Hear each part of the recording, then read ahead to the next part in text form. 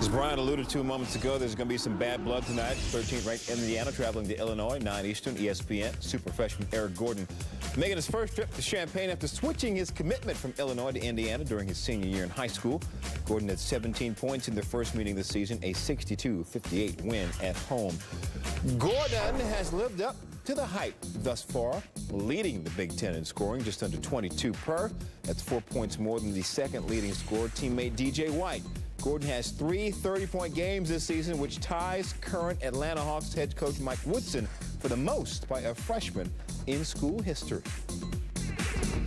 Rivalry renewed. Brought to you by Sonic. It's not just good, it's Sonic good. And from the world of the bizarre, high school lineman Kevin Hart in Nevada says he made it all up. The 6'5", 290-pounder made a show of making a commitment to go to Cal over Oregon, but then coaches quickly said they never heard of him. It seemed initially that Hart had been a victim of a cruel prank, but Hart now says he made up what he wanted to be reality.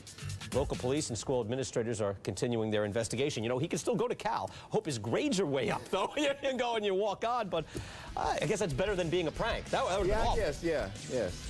You look, you feel bad for him. I know he did it to himself, but he's on the radar. Yes. Thanks for watching Sports Center.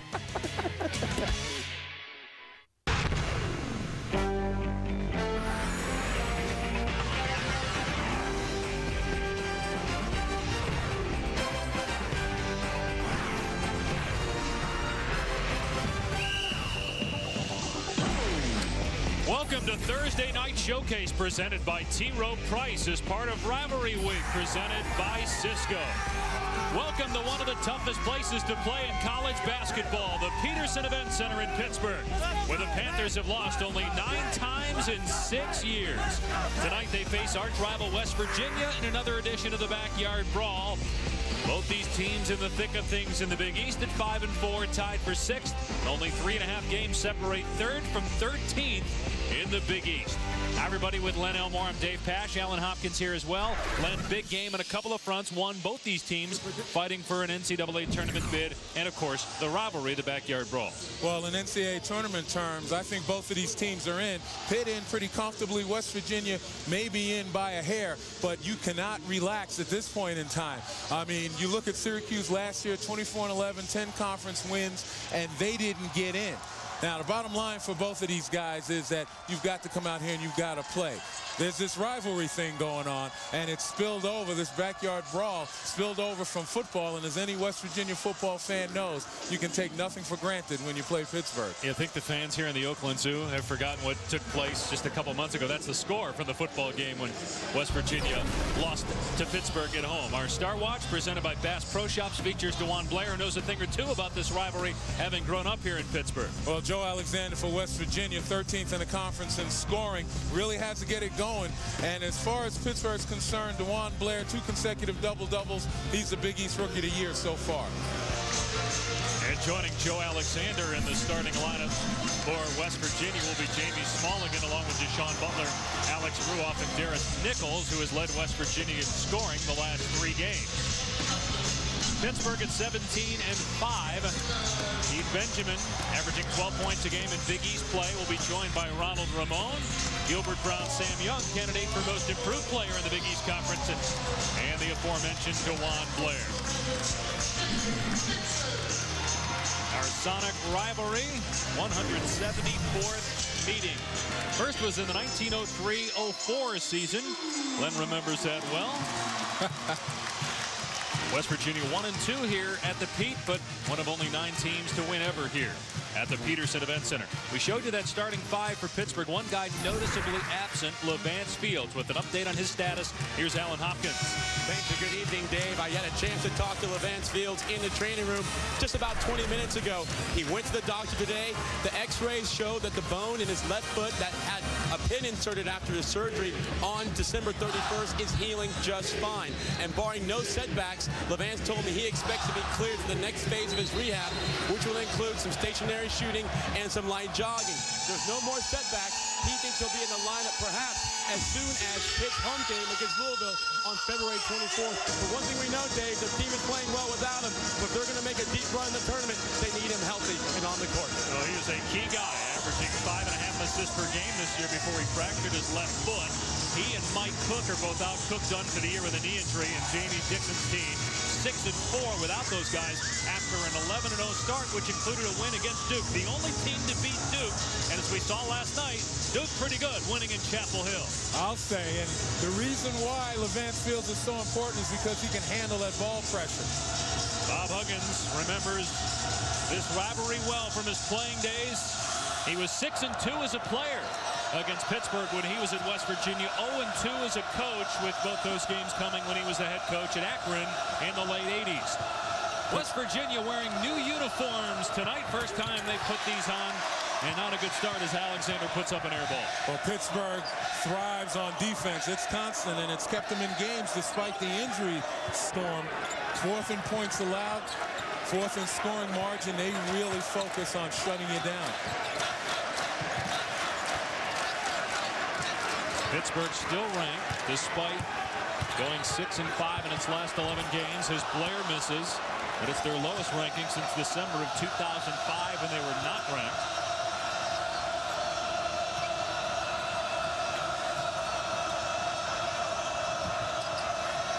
West Virginia, boy, what a difference in conference play. They had been beating teams by an awful lot, over 20 points a game before conference play began, and now they're actually -4 in rebounds. Their margin is cut down dramatically. They're shooting under 40%. Now, the honeymoon is over pretty much. Bob Huggins really trying to put his stamp on this team, and it's been a difficult adjustment. Foul was on Sam Young, the first foul in the game. We mentioned that Darius Nichols has led West Virginia in scoring in each of the last 3. 19 points per game during that span, and tied a career high with 23 on Saturday in a win at Providence. Well, he's been the most consistent player for West Virginia. He's had 7 consecutive double-figure games, and really the leader on the floor. He's just got to get his mates running with him. Alexander had an opportunity on one end, and then Pitt can't score on the other. Alexander very streaky, number 11 in gold, 19 points, 8 boards against Providence. As the shot goes from the corner for Smallagin. That is so important for Jamie Smallagin to be able to establish himself outside, pulling Deron Blair out from underneath the basket, and Smallagin has been held scoreless in 6 of the last 10 games, so he's got to feel a little more confident about himself after that make. Only 17% from 3 on the season, but last year shot 46% from 3.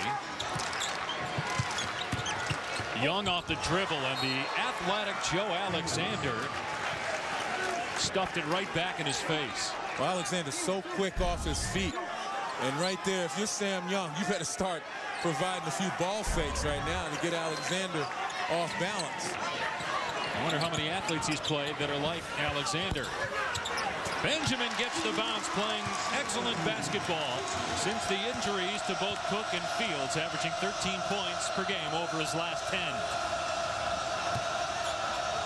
First basket of the game for Pittsburgh. Here's Alexander off the Smallagin screen. Can't hit the fall away, but Butler there with the rebound. Put back won't go, and Blair clears. Ahead to Young. Nicely done. That was a good job by Sam Young to run out. Deshaun Butler with the offensive rebound, stuck underneath the basket, and Young takes off. The running game puts pressure on West Virginia. Here's Ruoff, one of the top 3-point shooters in the Big East Conference. Deshaun Butler getting position down low, but then Brown cuts off the angle. Another miss by Alexander. He's 0 for 4. Another missed putback by Butler, and here comes Pittsburgh's Ramon on the run.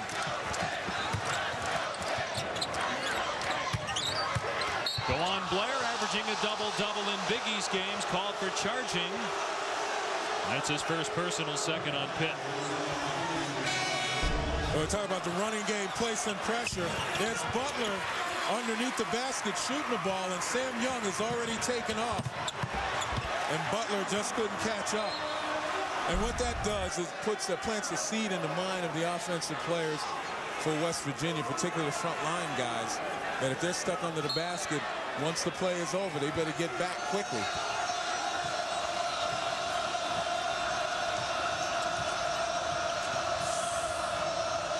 West Virginia off to a 1-for-7 start from the field.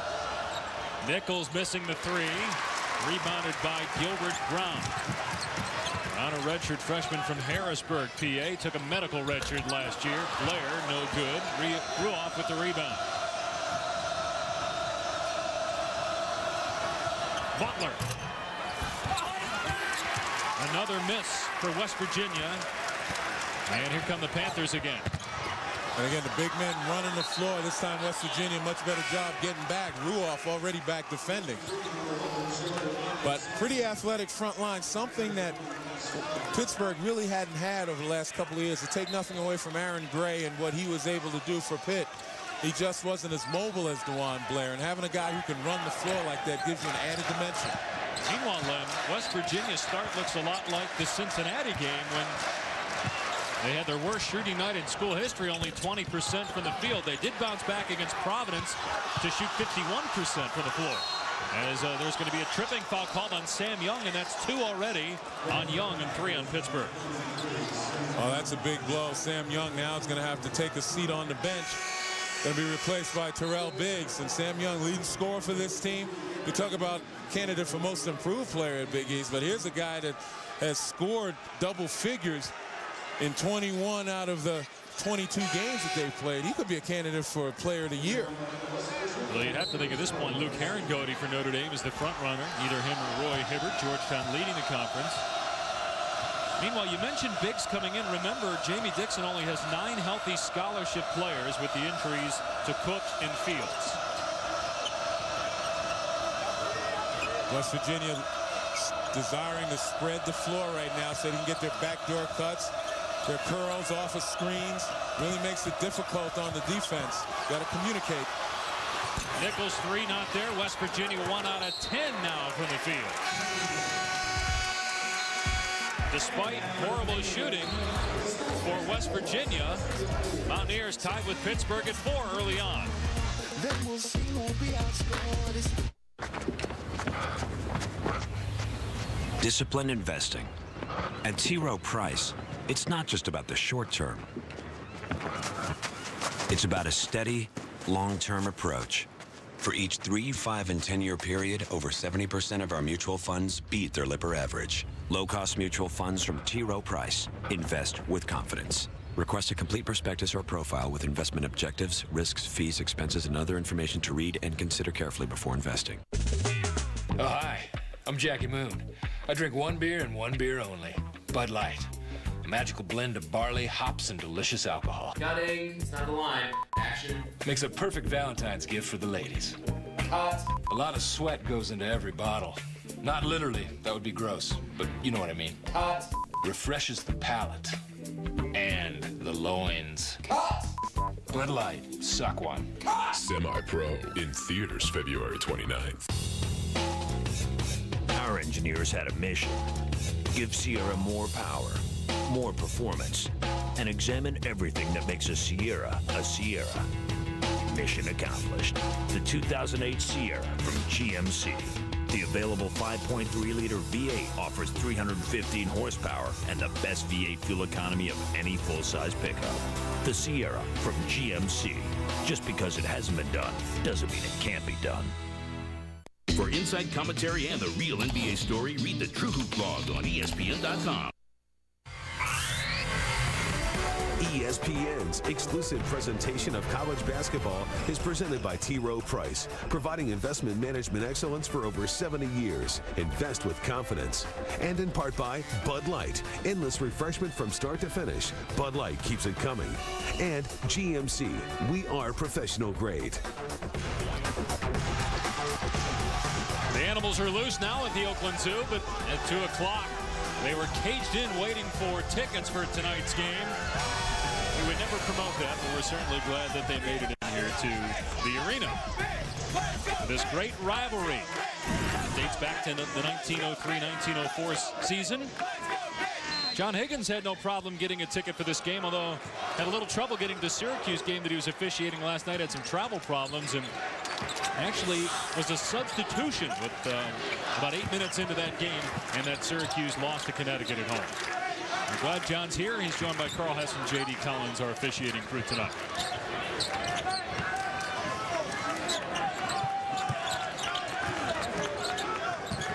Nice defensive play there by Wellington Smith.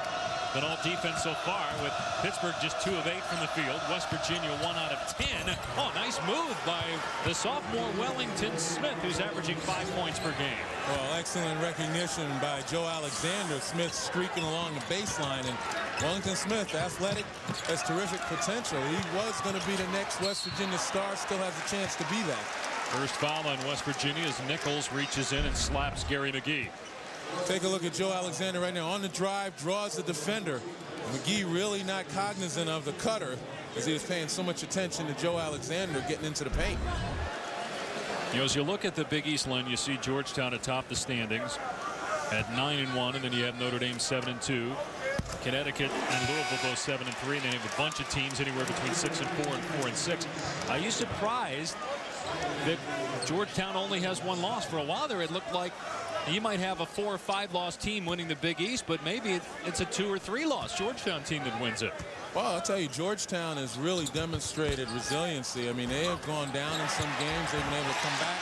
They've been able to close close games. And most importantly, winning on the road, 4-1 on the road for them in this conference. That's the most important thing. Hold serve at home where they're undefeated and steal a couple on the road. Well, they've done more than that. Veteran team with a lot of talent. And Joe Lunardi right now has 8 Big East teams in his bracket. West Virginia he has as the last team in. West Virginia with 16 wins. Pittsburgh with 17 as the Mountaineers nearly turn it over, but it ends up in the hands of Butler. He can't score, but he'll go to the line. That's the 4th Pittsburgh team foul. And we're talking about Georgetown. The Hoyas will be in action tomorrow. They'll make that Saturday. Great day of Big East basketball at noon. Marquette and Notre Dame, followed by Georgetown at Louisville. Tough one for the Hoyas on Saturday primetime, presented by DirecTV, part of Rivalry Week presented by Cisco, Saturday on ESPN. Well, that's one of those games for Georgetown that can create even greater separation. Louisville just 2 games out at 7-3. Playing pretty well at home, 4-1 in the conference. Good win over Marquette on Monday for Louisville. Deshaun Butler from Newark, averaging 13.6 rebounds per game. He's been very active so far with 3 rebounds and now his first point of the contest. And we are tied at 7. It's important for Deshaun Butler to really get it going. Average only 8 points and 6 rebounds over the last 3 games. Normally averaging about 13 a game.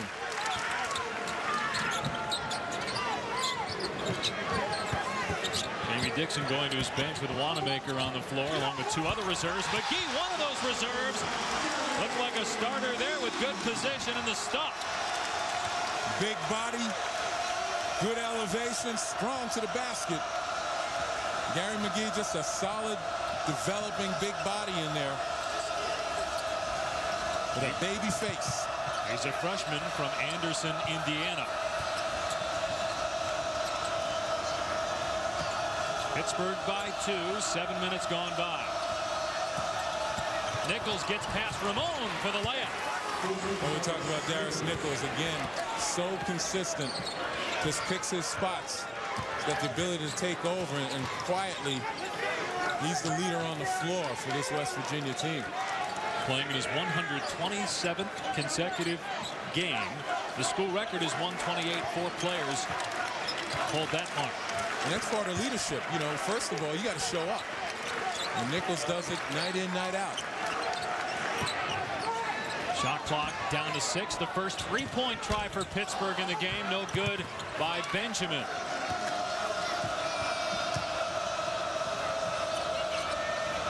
Mulligan hit a 3 earlier. Here's Smith on the drive. 2 nice drives by Wellington Smith. He's got 4 points. Well, you got a mismatch right there. Terrell Biggs not quick enough to guard Wellington Smith on the perimeter.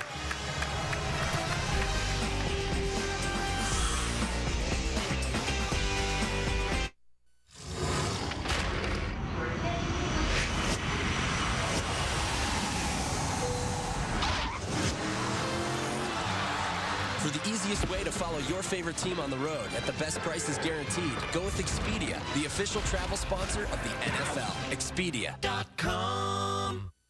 Expedia wants to get you to Hawaii this winter with Hawaiian Airlines. Visit Expedia.com/NFL for great travel packages to the 2008 NFL Pro Bowl and beyond. This ESPN college basketball presentation is brought to you in high definition by Olivia HD. Wellington Smith with a couple of baskets driving to the goal early on for West Virginia. Well, if you're Terrell Biggs, you've got to know your personnel. Smith only 27% from beyond the arc, 39% from the field, and Biggs closed too quickly. You got to back off knowing that he can beat you off the bounce and so athletic. You got to make him beat you from outside. Wellington Smith had only 4 points in his last outing against Providence.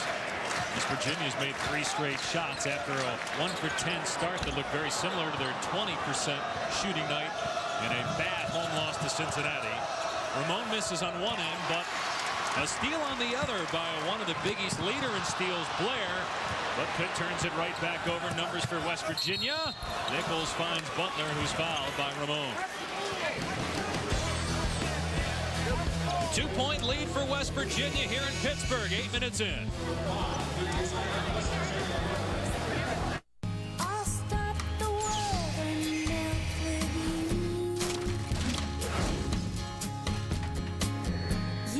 Inspiration pulled from your life. That's professional grade. That's the Acadia from GMC. With the simplest form of navigation available and a 5-star crash safety rating, Acadia is helping to redefine the category. Welcome to Acadia, the crossover from GMC. Imagine a world where human beings cease to be human.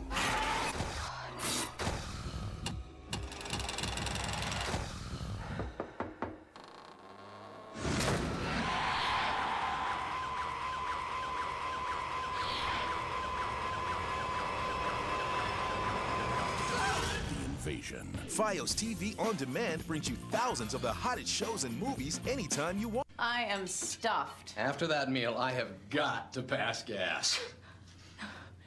Powder room's right there. No! Daddy's gas can kill us all! That's right. Toxic clouds like the one I'm about to unleash could make everyone deathly ill. Even that baby of yours. Be right back. Secondhand smoke contains hydrogen cyanide and other deadly gases. What a guy. He is a keeper. Don't pass gas. Take it outside. Back in Pittsburgh, Pennsylvania, the Panthers trailing at home to West Virginia. 8 minutes into the first half, 11-9. Great rivalry in basketball, even bigger in football. Dave Wanstead's Panthers stunned number 2 West Virginia just a couple of months ago, 13-9. Rich Rodriguez's final game as head coach at West Virginia. Biggest win in the Dave Wanstead era at Pittsburgh. And it kept West Virginia from playing for a national title. And they, of course, remember that well here at the Petersen Events Center. And they won't let the Mountaineers forget it. And West Virginia, like the New England Patriots, oh so close to an undefeated season. The famous almost chance. Oh, my. And who knows, had Rodriguez won that game and then won the national title game, would he still be at West Virginia coaching the man in the middle right there, Jared Brown, the backup quarterback to Pat White. West Virginia did have a pretty good signing day. They actually inked Pat White's younger brother, Coley White, quarterback out of Alabama. Pittsburgh had a really good day, considered a top 25 recruiting class, led by wide receiver Jonathan Baldwin from here in Aliquippa. Butler gets the first free throw. He's got 2 points in the game for the Mountaineers.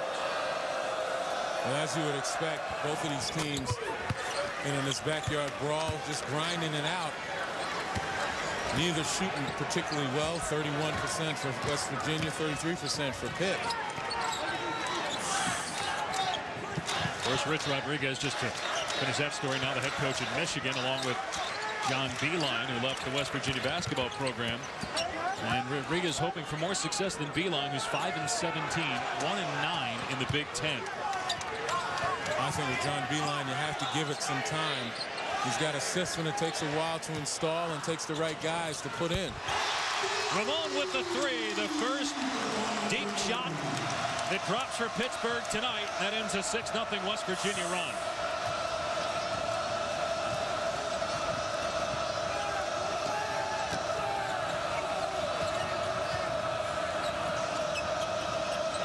Here's Smith, who has a couple of baskets, 4 points to lead all West Virginia scores. You see right now Wellington Smith being guarded by Dewan Blair a little bit quicker than Terrell Biggs. And nice play defensively that time by Biggs. Wanamaker left open, and he cans a three. Only the third made three for Wanamaker this season, freshman out of Philadelphia. 3 of 17, and he did not hesitate. Yeah, that's confidence instilled primarily by the bench. Coaches say you get an open shot, knock it down. Alexander struggling offensively tonight, 0 out of 5. Bob Huggins not happy, will go to his bench. Well, here, playing guys in the post, a lot easier for Biggs. Alexander trying to make room with the dip of the shoulder, and Biggs would not move. And Wanamaker right there, got that foot set, nobody on him, and as I said, did not hesitate. So you know that's confidence flowing. And midway through this first half, Pittsburgh getting its offense from guys off the bench, while Dewan Blair, who gets fouled on the inside by Smalligan, doesn't have a point. Blair is 0 out of 3 from the field. And Dewan Blair's had some pretty easy shots now. He's missed 2 layups and a little baby hook from the baseline, uncharacteristic of a guy that shoots pretty well. 53% from the field. Blocking foul is called as Biggs was driving on Wellington Smith. First on Smith, third on West Virginia. Let's bring in Alan Hopkins now. Yeah, you saw Alexander getting the quick hook from Coach Huggins. He's been nursing and really playing through a groin injury that's really slowed him down. He told me he's not going to be 100% for the rest of the season. It's going to have to be something that he fights through and has to play with. They do have a week off, West Virginia, after this game, and Huggins is going to give him 2 or 3 days off himself to try to get that groin injury ready, but it's going to be something that's going to nag and be part of his game for the rest of the year. Clearly, though, it is affecting his sweet stroke as he's not really been the offensive player in conference play we saw in non-conference play, Dave. And Alan, I'll tell you what's also affecting his stroke, the fact that over the last several games, the second leading scorer, Alex Ruoff, a guy who is among the leaders in three-point percentage as well as three-pointers made, hasn't taken a shot from the field, hasn't really been involved in the offense. And so when a guy like that is hesitant to put the ball up, you let the defense load up on your leading scorer, Joe Alexander. Foul on Wellington Smith is the second, and the fourth on West Virginia. The third foul on this possession, and Pittsburgh can't get a basket as Benjamin misses. Joe Mazzulla's in along with Flowers, and you were talking about Ruoff. He just went to the bench, and Bob Huggins still talking to him over on the Mountaineer bench. Well, Huggins is searching right now for some combination of guys that can light a fire offensively. To start that fire, you need a spark. And nobody right now beyond Nichols is really giving them anything. Maybe Wellington Smith, another guy who's a slasher, gets to the basket. They need to look at guys now who are going to get more involved in the offense, occupy the Pittsburgh defense. Conversely, everything that Jamie Dixon seems to dial up this season, with the exception of that home blemish against Rutgers, their only home loss this year, seems to work. As Benjamin is pushed underneath the basket. Dixon and his staff done a great job despite the injuries to Fields and Cook this year. Well, to be fair to Bob Huggins, though, this is a new team for him. He's trying to slowly but surely install a new system. A lot of remnants from the Beeline system remain, but he's trying to fit in things, make these guys tougher, more defensive focus, better rebounders, while Jamie Dixon has had this team and had the continuity of these young guys as well as some of the seniors to be able to build. And you're right, he knows them so well, anything he dials comes up. And Blair with his first field goal of the game. It's an 8-0 Pittsburgh run. And a steal by Blair. And that's another thing that makes him so tough. Quick feet, excellent anticipation. Dewan Blair, 4th in the conference in steals, and that's unusual to have a center to do that. 10 straight points for Pittsburgh, and Bob Huggins calls for time. This is what makes Dewan Blair the crowd favorite right there. Excellent execution, uses a screen across well. And here, the anticipation. He just beat Smalligan to the spot. You see Smalligan stepping back, trying to reach, shooting the gap, finishing strong. Smalligan's got to step more to the ball and not give Blair that room. Dewan Blair played at Shenley High School, which is about a mile away from the Pitt campus. His house was 600 yards away from the Petersen Events Center. He's the first Pittsburgh City League player to play at Pitt since Darrell Porter in the late 80s. And we're talking about being a crowd favorite. Once again, trying to get this crowd back into the ball game. Before the game, you see him over there chatting with the students, his fellow students, just trying to be a regular guy. I keep kidding him. I said, when you graduate, man, why don't you just run for mayor? I'm sure you get some votes. One of his final schools, as there's an offensive foul called in West Virginia, was Kansas State. Bob Huggins was there last year for one season. I think he made the right choice. Joe Alexander commits the foul, his first. And the 16th foul of the Mountaineers as Cam Thurlman comes into the game. And you talked about Bob Huggins just searching for anybody to step up offensively. Thurlman played very well, 21 minutes against Providence. Had some good defensive stops and had 2 points. And he had played only 7 games all year prior to last weekend. Well, Bob Huggins looking for that spark, as I mentioned before. Somebody who can either make a defensive stop or put some points on the board. Thurman right there kind of forces Blair into travel just by playing him tough. It's kind of a mismatch right there. Blair much bigger and stronger. And it's all about position on the defensive end. Thurman redshirted last year. He was kind of an outcast from his teammates. A very quiet guy, but he endeared himself and became kind of a mascot-like guy on his roster when he started chasing lizards in a suit. Yeah, that'll endear yourself to anybody. They fell in love with the guy. And he gave him good minutes the other night. Mazzulla strokes home a 2. His foot was on the line. Joe Mazzulla's been a key guy for Bob Huggins' squad this year in their 16-6 start. And Joe Mazzulla with the quickness, with the ability to dig in and apply ball pressure as he's doing to Keith Benjamin right now. Very valuable coming off the bench. You talk about a spark. Boy, Benjamin just barely avoided a backcourt violation. And then Benjamin fouled by Mazzulla. Mazzulla's first and the 17th foul in West Virginia. Pittsburgh leads by 4 at home, trying to go to 13-1 at home this year. You can look shocked like you ain't no out. Let's go get him. Good luck. Pace car is off. Green flag. The NASCAR Nationwide Series at Daytona. Coverage begins next Saturday with the Camping World 300 on ESPN2. Our engineers had a mission. Give Sierra more power, more performance, and examine everything that makes a Sierra a Sierra. Mission accomplished. The 2008 Sierra from GMC. The available 5.3-liter V8 offers 315 horsepower and the best V8 fuel economy of any full-size pickup. The Sierra from GMC. Just because it hasn't been done doesn't mean it can't be done. Fun can hit anytime once you've been to Dave & Buster's. Now eat and play with a $10 game card, only $15.99, or double your games for $8 more. Fun like this stays with you. Like zoinks, it's the cable guy. Well, now that DirecTV has way more HD channels than cable, he had to try to stop everyone from switching to DirecTV.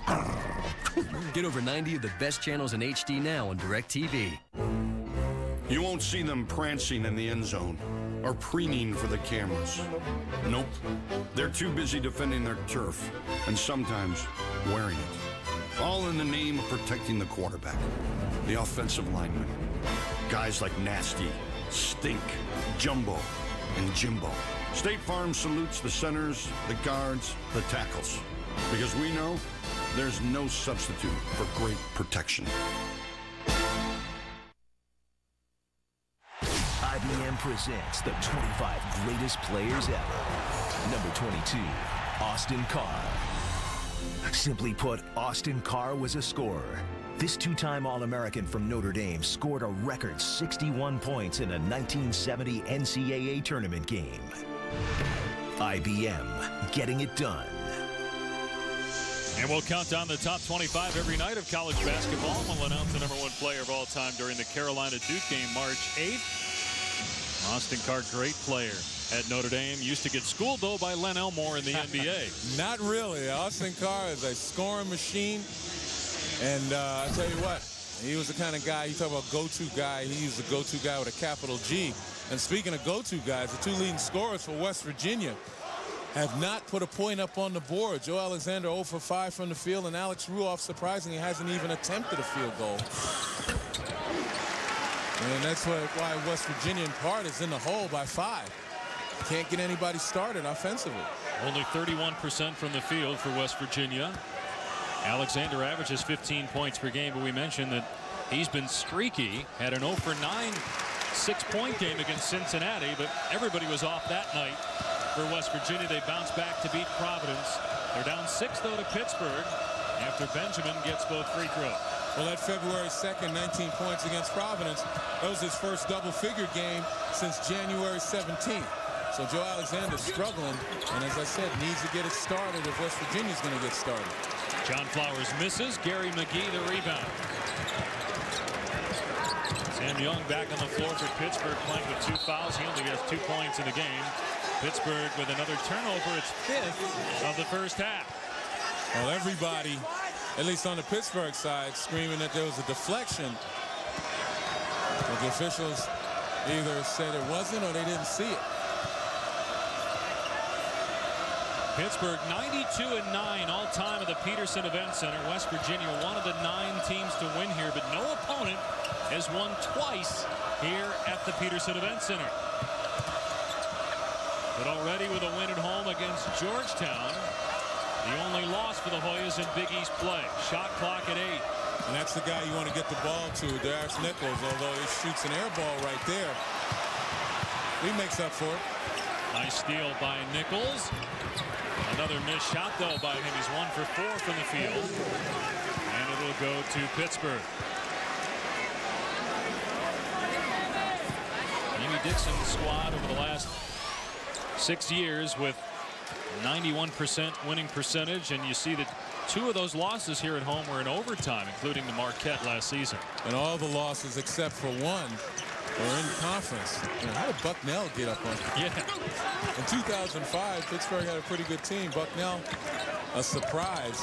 Obviously, perennial Patriot League contenders. You know, Pittsburgh is the only Big East school with 20 or more wins overall and 10 or more conference wins each of the last 6 years. That's a school record, and no one else has done that in the Big East. During that time frame, of course, it was started by Ben Howland, who's now the head coach at UCLA, and continued by Jamie Dixon. Well, if you look out on the floor right here, I don't know what kind of chemistry you got. You don't have any real post-up scorers. You got Darius Nichols and Joe Mazzulla who can handle, who can slash. No really knockdown 3-point shooters except for Nichols, and that allows Pittsburgh to sag. It allows them to get into places where they need to defensively. But a foul on Pittsburgh. Rivalry week concludes with a doubleheader Monday night on ESPN. First at 7 Eastern, Villanova, losers of 5 in a row, taking on Georgetown, followed by a good one in the Big 12 between Kansas and Texas. Big Monday presented by Bud Light, part of Rivalry week presented by Cisco.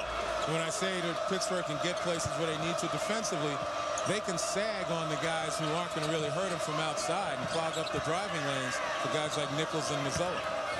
McGee with a foul is first, the 6th on Pittsburgh. Much needed 3-point basket by Butler, just the 2nd 3 for West Virginia tonight. Well, the one thing in West Virginia's favor, they do share the ball, 16 assists per game. You know, they'll find open men, but right now, only a couple of guys out there who can knock down the perimeter shot with regularity. Excuse me, they don't turn it over either. First in the Big East in turnover margin, 4th in the country in assist to turnover ratio. But a foul called on Thurlman for West Virginia, his first in the 8th on the Mountaineers. As we go back to the studio, SportsCenter 30 at 30 and Dari Noko. All right, guys, thank you. Attorneys for Roger Clemens' former trainer Brian McNamee supplied the government evidence they think will prove Clemens was injected with steroids. Among the evidence supplied, 2-color photographs of needles and vials of testosterone. Boston newspapers reporting Curt Schilling has a shoulder injury that could keep him out for the season.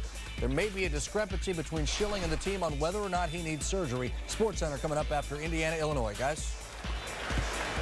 All right, Dari, you were talking about the Clemens story. Len, you're an attorney.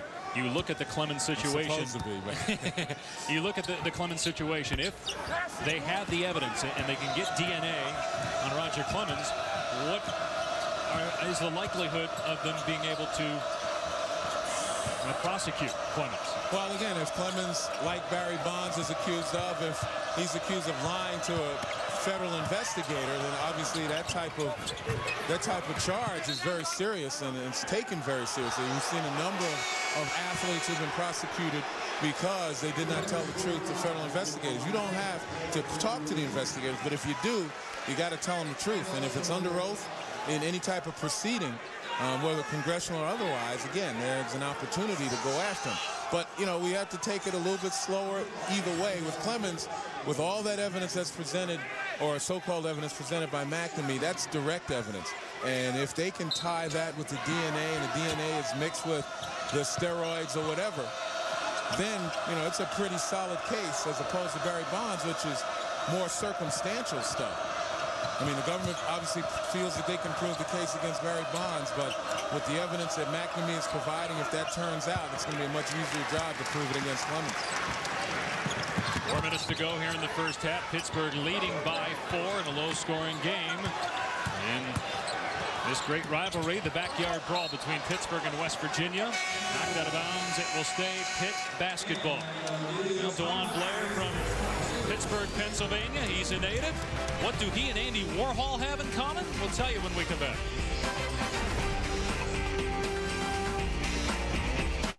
ABC, your NBA Sunday destination.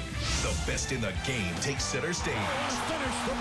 Sunday, the league-leading Celtics will find out if they truly belong amongst the game's elite as they host Tim Duncan and the defending champion Spurs. Then, Kobe Bryant and newly acquired big man Pau Gasol take the next step in their run at a championship as they battle the Heat. NBA Sunday, Spurs, Celtics, and Lakers Heat. Coverage begins at 12:30 Eastern on ABC. Hey, Jack. I thought you were getting a Toyota Corolla. Well, I was. Then I found out this Mazda 3's got more interior room, more standard horsepower, and been getting some great reviews. I don't see why anyone would get a Corolla.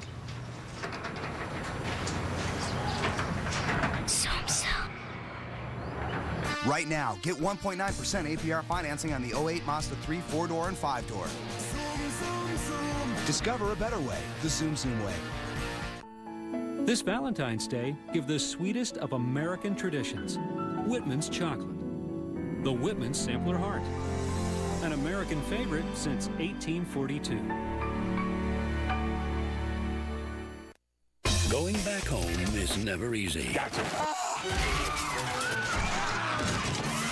He started it. Welcome home, Roscoe Jenkins. Get my mouth. Rated PG-13 starts tomorrow.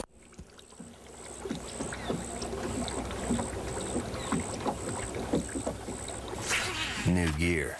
You need it? We've got it. Bass Pro Shops has the latest gear at the lowest price guaranteed. And for a limited time, you can get a gift card worth up to $1,000 with select 2008 Tracker and Nitro boats. Bass Pro Shops. Your adventure starts here.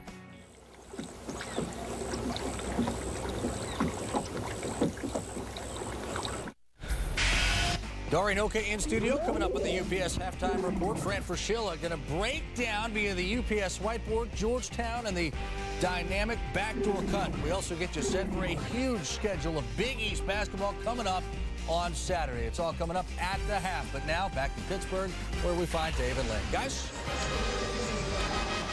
All right, Dari, look forward to hearing from you and Fran. Meanwhile, Pittsburgh leading West Virginia by 4 late in the first half.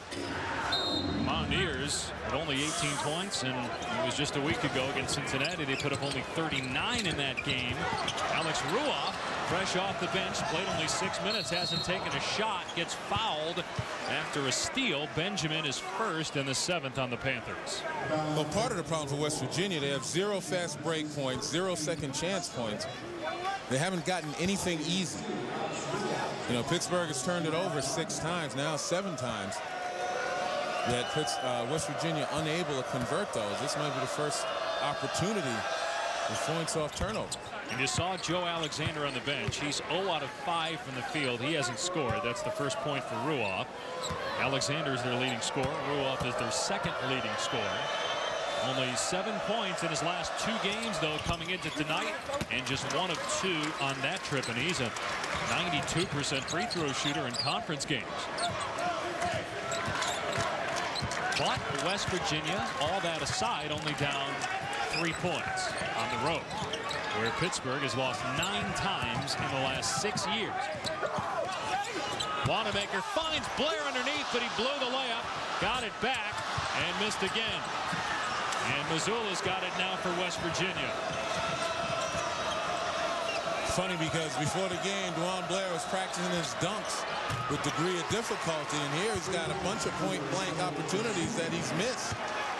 And meanwhile, Joe Mazzulla, who was the MVP of a summer league in Pittsburgh when he was playing with and against some of the players on this Pitt roster, ties the game at 22, and he's the leading scorer, second leading scorer rather, for West Virginia in the game with 5 points. Well, they say familiarity breeds contempt, and Joe Mazzulla just playing in contempt of this Pittsburgh defense. Wanamaker with a nice dump down in the basket for Tyrell Biggs. Pittsburgh back up 2 with 2:25 to go in the first half.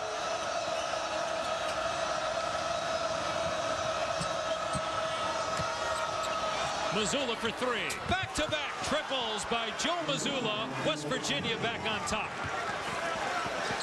Well, just picking up where he left off against Providence. 11 points, his first double-figure game in 4 games. And again, Bob Huggins looking for a combination, looking for guys that want to play hard, and want to score. Just got called, though, for a second personal foul. And he's also looking for guys that don't foul out there in the open court. But there, Mazzulla does a nice job off the gamble by Wanamaker. He calmly steps up and knocks down the 3. And that's what West Virginia needs. They need guys who are going to be offensive-minded right now, help put points on the board. And whenever Bob Huggins has needed a big play this year, he's gone to Joe Mazzulla. Mazzulla on the bench, though, as Jarrett Brown has to come in because Mazzulla has 2 fouls. And if you couldn't tell by the physique, Brown, a football player as well. In fact, he's the backup quarterback to Pat White. Joined the team in the middle of January. Was a 1,000-point scorer in high school. Now, joined the team in the middle of January, but you would think they'd have a jersey with his name on the back. Brown's not so hard to spell. And new uniforms for West Virginia, so perhaps that's why. They just got him in for this game.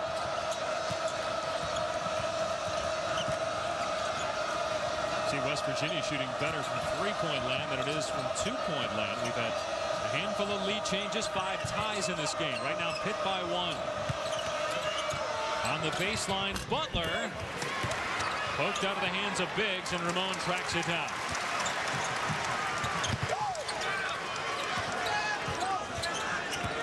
We're talking about struggling offensively. Pittsburgh, this is more their kind of pace right now, but they seem to be having trouble scoring with regularity, especially down low. Big guys, particularly Dwan Butler, just having some difficulty putting the ball in the basket when he gets his hands on it around the basket. Last touch by Blair, so it'll stay West Virginia ball. Bob Huggins, a 1977 West Virginia graduate, a little bit older than 97. I wouldn't give his age on the air, but 77 graduate. He's a Morgantown native and was 6-2 as a player against Pitt, including a 13.9 rebound effort at Pittsburgh at the old Fitzgerald Fieldhouse back in his senior season of 77. Well, you know, he had to tough those out. That's the kind of player he was. Brown way off the mark. Long rebound to Nichols. West Virginia trying to take the lead going into the locker room. Nichols all the way to the goal, gets it to roll home. And again, Darius Nichols, you can't say enough about him. The way there are times during the course of the last several games where he's had to pick this team up, put it on his back. And right there, coast to coast. 4-second difference between the game and shot clocks. Ramon on Darius Nichols. Big possession for both. Obviously, Pitt wants to go out feeling good. West Virginia making a defensive stop may get the opportunity to go back at it. Nice play by Nichols, but Blair is there, but he can't hit. And out of bounds to West Virginia with 6 seconds remaining in the half. Now, how many of those have we seen DeJuan Blair miss today? I mean, shots that normally he would knock down. Again, 54% from the field, using the glass nicely and hit every piece of the rim except go down. He's 2 of 9, 4 points in the game. West Virginia by 1. Here's Nichols with 2 seconds to go. Long with a 3-point try, and that will end the half. Well, Jamie Dixon's got to be frustrated at the fact that his team dominated most of that first half, yet trails as DeJuan Blair struggled from the field, just 2 of 9. Pitt did lead by as many as 6. West Virginia's largest lead was 4. Right now the Mountaineers by 1, and Bob Huggins is standing by with our Alan Hopkins. Thanks, Dave. Coach, you didn't shoot the ball well, but you guys are leading halftime. How were you able to dictate the pace of the game? We've guarded all year. We just haven't scored the ball. I think we've given up over 70 one time in conference play, and you know, I think we've done a solid job defensively. We just got to figure out a way to score. What's your point of emphasis at halftime? Maybe make a shot, you know, just see how it feels. I think if we made one, we might like it. We might want to make another one. All right, thanks, Coach. Well, Bob Huggins has joked all year, Alan, saying, and we're supposed to be a shooting team, huh? 14th in the Big East in field goal percentage, only 33% in the first half, but a 1-point lead at Pittsburgh. As we go back to the studio and Dari Noka. Dari? All right, guys, thank you so much. Welcome into the UPS Halftime Report. I am Dari Noka, along with Fran Fraschilla, and West Virginia, who's lost 3 in a row against Pittsburgh, has the 1-point lead at the break. Pittsburgh hasn't lost back-to-back Big East games in almost 2 full years. Could happen tonight, though. What strikes you from the first half? Well, I think the big thing is West Virginia is not a physical basketball team. It's very much a perimeter team, and the big fella, DeJuan Blair, only 2 for 9. He has got to really get it going, I think, for Jamie Dixon, because they have a size advantage down low. Take a look at the big guy scoring inside, and then he gets one off of a defensive play, runs right through that passing lane, and that's his second field goal of the night. But the young man, averaging about 12, 13 points a game, has got to give them a bigger lift in the second half. They have a sizable advantage inside with Blair. This would be a huge win if West Virginia were able to pull it out. They've lost 2 of 3, and they need to get that big win. Both teams 5-4 in conference play. These 2 teams get the weekend off, at least don't have to play games, but Big East teams are playing big ones on the family networks on Saturday. We're going to get you ready for those games coming right up. ESPN's exclusive presentation of college basketball is brought to you by Cisco. Welcome to the Human Network.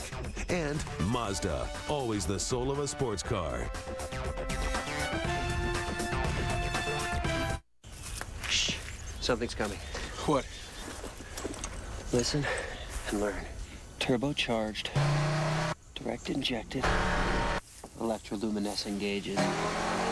Sports car. It's the SUV with the soul of a sports car. The Mazda CX-7 crossover SUV. Zoom, zoom. Designed and engineered the Zoom Zoom way. Right now, get 1.9% APR financing on the 2008 Mazda CX-7. We're late. Going somewhere with your Fiesta platters? A meeting? The meeting can wait. Fiesta platters are truly a meal, and meals are meant to be enjoyed. What's going on? Hola. Taco Bell's new Fiesta platters! grilled steak or chicken soft tacos, rice and beans, chips, and chunky salsa. Get it fast, enjoy it slow. Hola. Think outside the barn!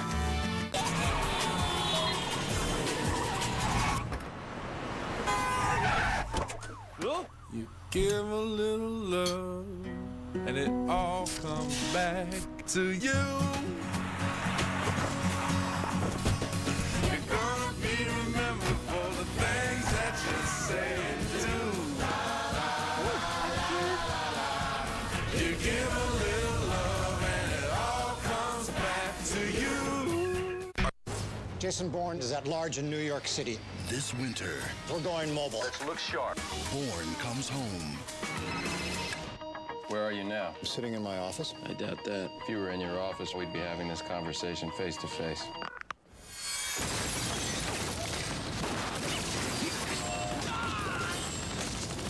They can't stop me. The Bourne Ultimatum, now playing on demand. Fios TV On Demand brings you thousands of the hottest shows and movies anytime you want.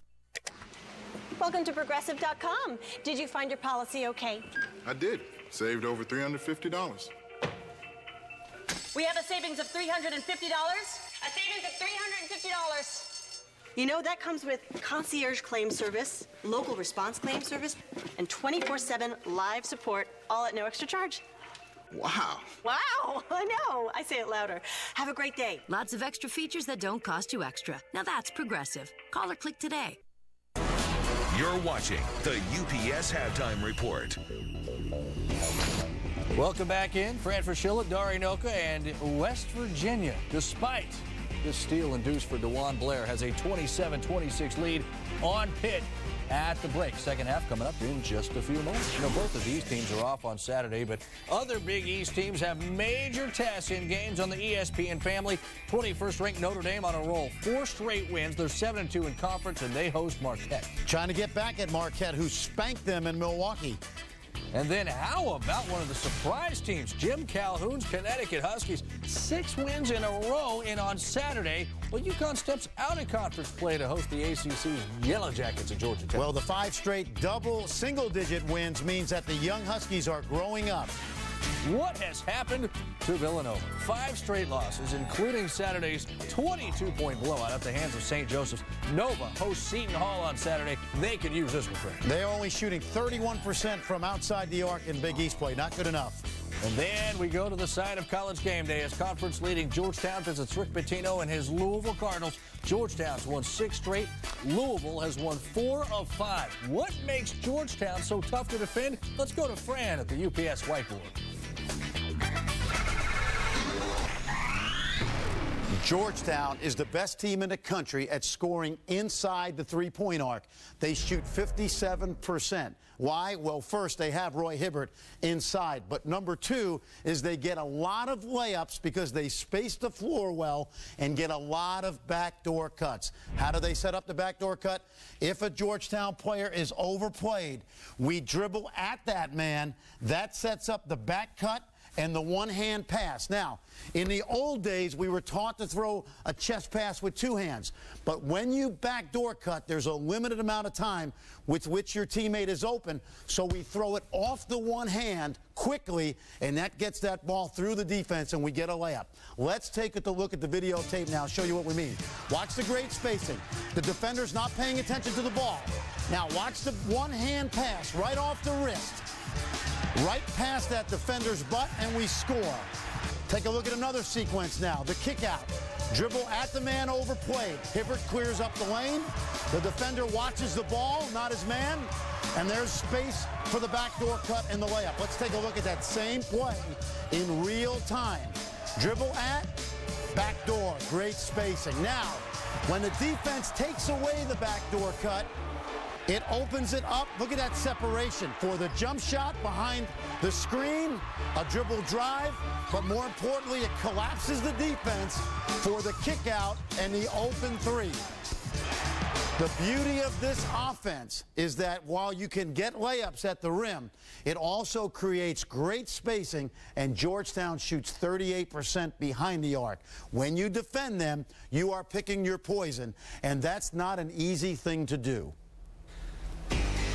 College Game Day from Louisville this Saturday at 11 a.m. Eastern Time. Good night, Bobby? Not so fast. Why the General will reemerge with a road win over Carolina. Is Duke the best in the country? Digger goes one-on-one with Rick Pitino. It's all coming up on College Game Day on Saturday. This halftime report is delivered by UPS. What can Brown do for you? Okay, accessibility. So you have an urgent package ready to go. Well, just drop it in UPS Dropbox. They're everywhere. Or log on to ups.com and schedule a pickup. Or take it to your nearest UPS store. Or you can hand it to any UPS driver and they can take it from you. It's not just accessibility, it's accessibility with UPS. Let's give them a bigger smile.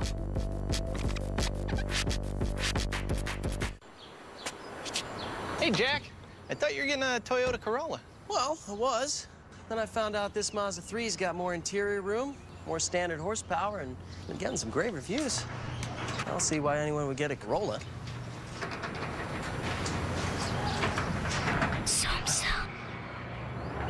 Right now, get 1.9% APR financing on the 08 Mazda 3 4-door and 5-door. Discover a better way, the Zoom Zoom way. Hey, guys. Stand up. We have a little announcement to make. He went to Jared. Oh, he went to Jared. He went to Jared. He went to Jared? He went to Jared? Jared has 5 times the selection of ordinary jewelry stores with thousands of loose diamonds and hundreds of settings to create your own one-of-a-kind ring. You went to Jared. I know. He went to Jared. Jared, the Galleria of Jewelry. Everyone has a point of view. The president has been shot. There was something in that window. But the truth depends on your vantage point. We have to respond. You can't give the order. You've been shot. We risk telling the world that you weren't really there. We weren't there. There's something else going on here. The Americans think they've dodged a bullet. On February 22nd. Oh my God. The clues are there. What did he see? But can you solve the puzzle? Where is he? Go! Go! Vantage Point. Rated PG-13.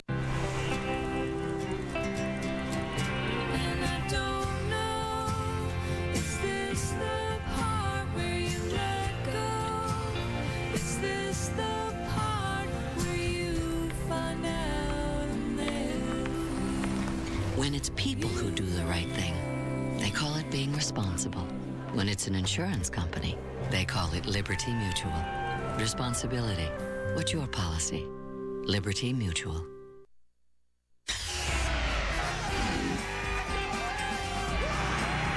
This halftime report is delivered by UPS. What can Brown do for you?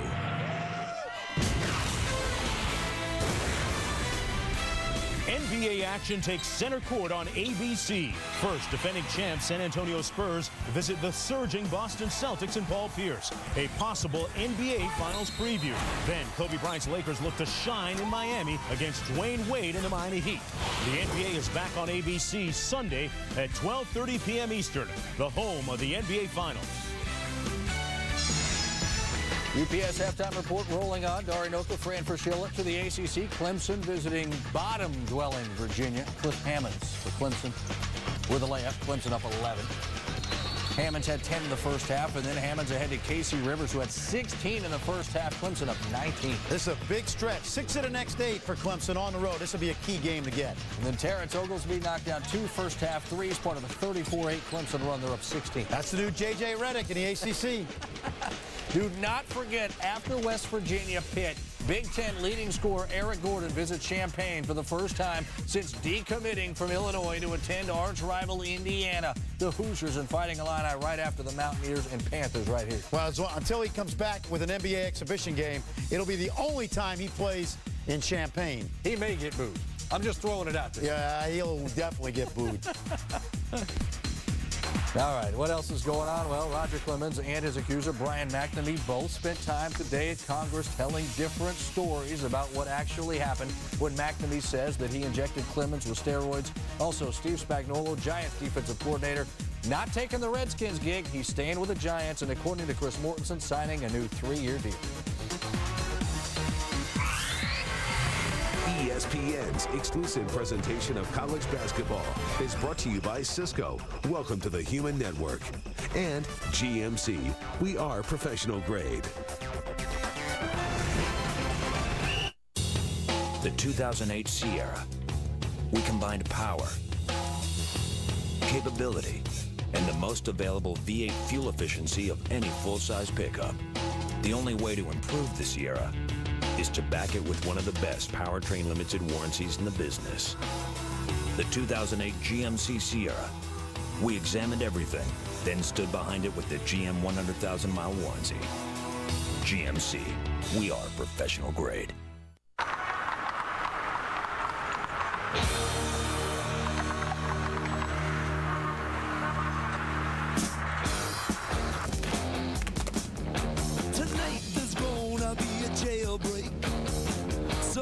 in this town. See, me and the boys, we don't like it, so we're getting up and going down. Tonight it's gonna be a jailbreak somewhere in the town. Not many sure things on the road to happiness, but there's one. Put your cash in an orange savings account from ING Direct, and it'll grow. The secret is, you got a pen? High interest. Tell your friends. Save your money. Fun can hit anytime once you've been to Dave & Buster's. Now eat and play with a $10 game card, only $15.99, or double your games for $8 more. Fun like this stays with you.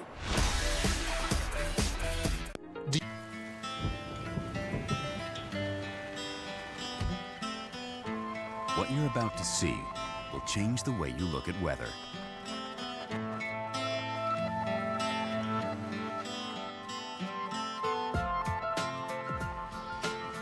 Presenting the revolutionary Rain-X Latitude wiper blades from the maker of Rain-X Original Glass Treatment. Many traditional wipers have 6 pressure points that can create uneven pressure, which can cause streaking. Rain-X Latitude blades use a totally different technology, contouring to hug the windshield for greater visibility and virtually no streaking. So rain, or sleet, or snow get whisked away like never before. It's like weather never even happened. Get ultimate visibility with easy-to-install Rain-X Latitude wiper blades. Order 2 blades starting at $17.99 each and get the complete ultimate visibility pack for free. Rain-X. Outsmart the elements.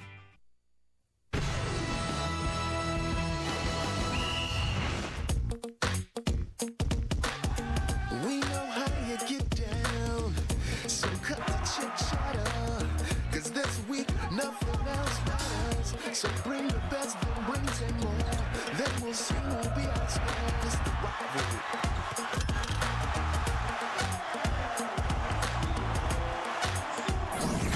Welcome back to Thursday Night Showcase presented by T. Rowe Price as part of Rivalry Week presented by Cisco. Back in Pittsburgh, West Virginia leads the Panthers by 1. Dave Paschalin, Elmore, Allen Hopkins, and funny, West Virginia didn't play very well, got nothing out of Joe Alexander. 1 point from Alex Ruoff, yet they lead on the road at a very tough place to play. Well, a low-scoring game has to do with the lack of production. For Pittsburgh, Sam Young, only 2 points because of 2 quick fouls. But when you're West Virginia, you need Joe Alexander, you need Alex Ruoff to get themselves in the game. Bob Huggins, usually known for getting in the face of players, trying to get the best out of them, has another side to him, and this is coaching right now. Joe Alexander responds probably more to the softer side, demonstrating a little bit of confidence in the guy and telling him, hey, man, you can play. Let's just get it done.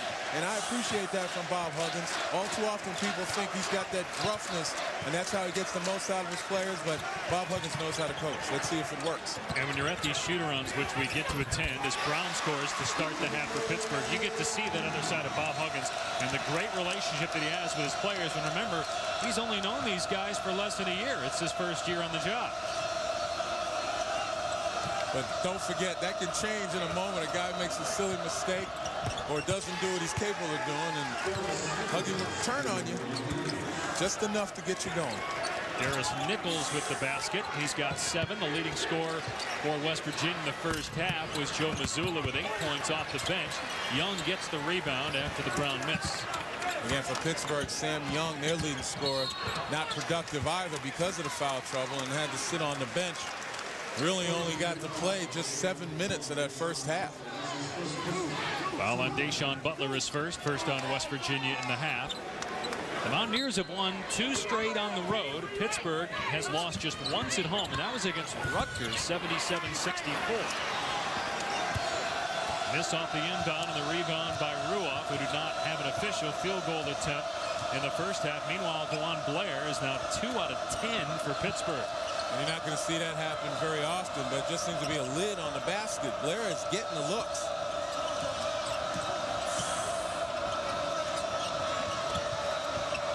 Ruoff, great pass to Small again, but he blew the layup.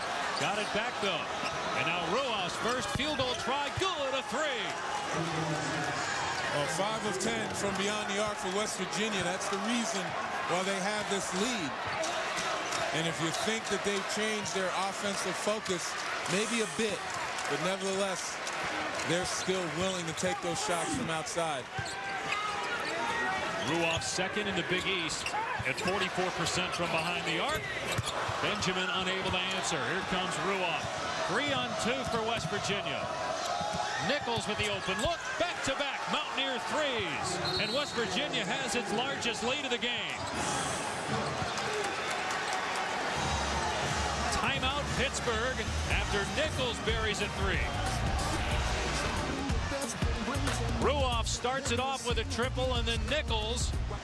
And West Virginia on an 8-0 run leads by 7. The NCAA Women's Basketball Championship coming in March. Oil, energy, the environment. It is the story of our time, and it leaves no one untouched. Because this is about you and me, and the other 6.5 billion people on this planet who need energy. So for today, the world needs oil. But what is also true is that we can provide it more intelligently, more efficiently, more respectfully, that we can practice and espouse conservation.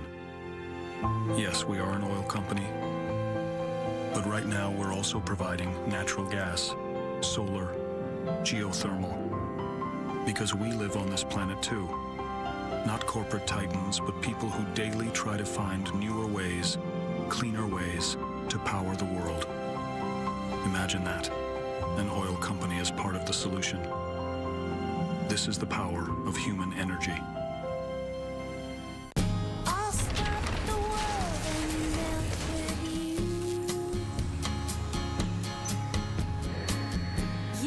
Inspiration pulled from your life.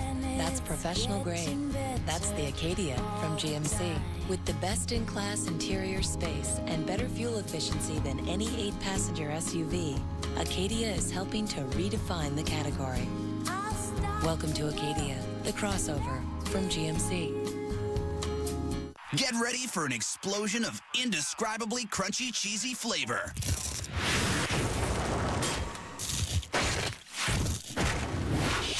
It's the new Crunchy Cheesy Crust Pizza from Pizza Hut. Cheese baked right onto the crust for a crunch that unlocks a flavor shockwave. Try one now for just $11.99. And now get 2 free bottles of new G2 from Gatorade when you buy a Crunchy Cheesy Crust Pizza. Get more, not less. Pizza Hut. Order online. Back at Pitt, where West Virginia looks like the three-point shooting team from a year ago. 6 of 11 from behind the arc tonight. Well, they've been able to move the ball very well. Again, catching Pittsburgh in rotation, and guys aren't hesitating. Now when you get Alex Ruoff in the mix, makes them even more dangerous. Darius Nichols obviously been one of the keys offensively in the first half for West Virginia. So now you got a bunch of guys getting it going, and they're starting to play their game. And you have Troy Weaver there, top right, former Pitt assistant, NBA scout with the Jazz. Danny Need to his right, former Nebraska head coach. A lot of scouts, a lot of media on hand for this great rivalry. Pretty talented players, and of course, after what took place on the football field a few months ago when Pitt knocked off West Virginia, ending the Mountaineers' hopes of playing for a national title, everybody started talking about the basketball rivalry. They'll play one more time this year on Big Monday at the end of the season down in Morgantown. Nice move on the baseline by Keith Benjamin to end an 8-0 West Virginia run. Well, talk about Keith Benjamin again. 10 starts in the place of Mike Cook. And he has really come on strong.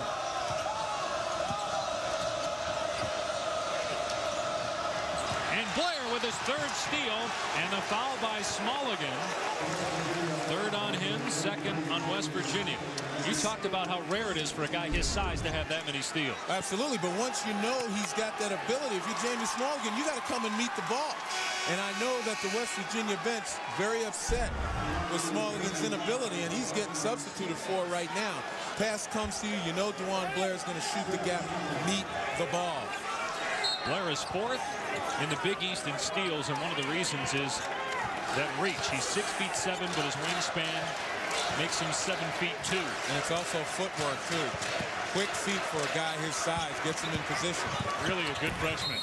Alexander gets called for the foul. He blocked the shot, of Gilbert Brown, but a foul called. And let's check in now with Alan Hopkins.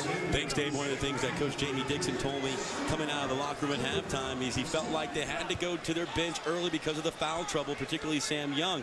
I asked him, how does he get them going? He said, offensively, we're getting good shots. We're just not able to knock them down. And that was something that he emphasized that last time out. Continue to get in position, but you got to convert the open baskets. He also felt in the first half defensively, he was happy with what they were doing, but overall he feels like it's really going to come down to their execution on the offensive end, making layups, which they've had plenty of. Blair missed one early, landing day. Yeah, Blair just 2 of 10 from the field, and Young just 1 out of 3, 2 points. And I could see where Jamie Dixon was happy with their first half defense. 27 points is what they limited West Virginia to, but when you only score 26, you know you're having trouble putting the ball in the basket. Missed by Smith, and a Pitt foul. It's first in the half. Saturday, ESPN dishes out 2 Big East games. First at noon, Marquette and Notre Dame square off on college basketball presented by Alltel Wireless. Then at 9 Eastern, Georgetown and Louisville. Our Saturday primetime game presented by DirecTV. And how about Notre Dame and what it's been able to do this year, especially at home? Great home team. Notre Dame has won 4 in a row, and they're hot and coming home. And Marquette lost their last one. They've got to find a way to stay in that pack. Right now it's Georgetown and then Notre Dame closely at their heels. Huge game coming up Saturday. Georgetown 9-1. Notre Dame in second place at 7-2. UConn winners of 6 in a row. And Louisville tied for 3rd in the Big East at 7-3. Shot clock at 10 for West Virginia. Alexander looking for his first field goal of the game is fouled by Blair. That's his second personal. And the second on Pittsburgh. Here in the half. There are the top half of the standings we were talking about. Pitt and West Virginia tied for 6th place. Well, you look at those 7 teams right there, and we talked about Joe Lunardi, our bracketology expert, has 8 teams in the Big East in. And I'm pretty sure that those are at least 7 of those 8. And what's happened to Villanova? Losers of 5 in a row, ranked just a few weeks ago, but now in trouble of not even getting to New York for the Big East tournament. It's the defense, and I'm sure Jay Wright would tell you right now, their inability to stop folks. Missed 3 by Ramon, rebounded by Butler. After Gilbert Brown picked up his 3rd foul in the 3rd and a half on Pittsburgh. Nichols can't get the roll. And then last touch by Pittsburgh. Mountaineers 15-1 when they lead at half. They're still up at Pittsburgh early second half. Rivalry Week presented by Cisco is hotter than ever. Freshman phenom Eric Gordon turned his back on Illinois and chose Indiana. Now the rivalry soars to new heights as the Illini welcome Gordon to town. Indiana, Illinois, tonight at 9 on ESPN. I'll stop the world and melt with you.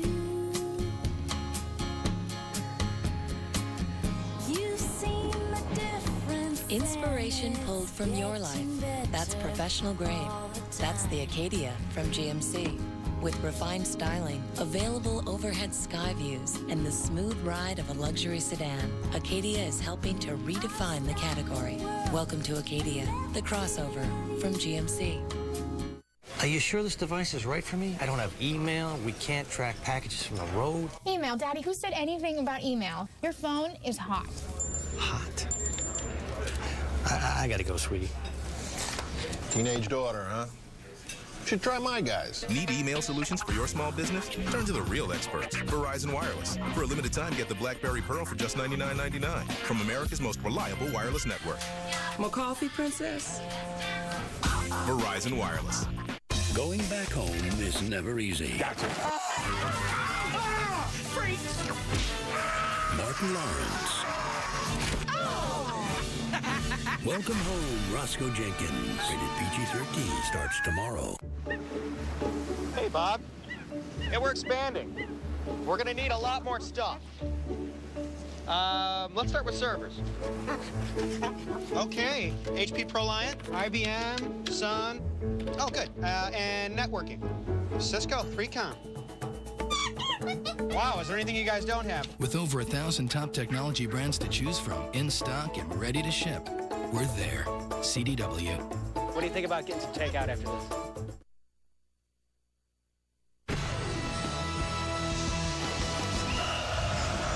DeJuan Blair with 3 steals, 4 points, 6 rebounds. Pittsburgh, though, trailing at home to West Virginia. I'm going to ask the most well-rounded man in America, Len Elmore, law degree, NBA player. What did DeJuan Blair and Andy Warhol have in common?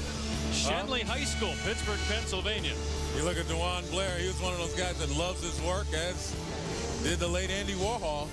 And Big Mo Lucas won a championship in Portland in '76. Ray Brown, I'm sure you've heard him if you're a jazz buff.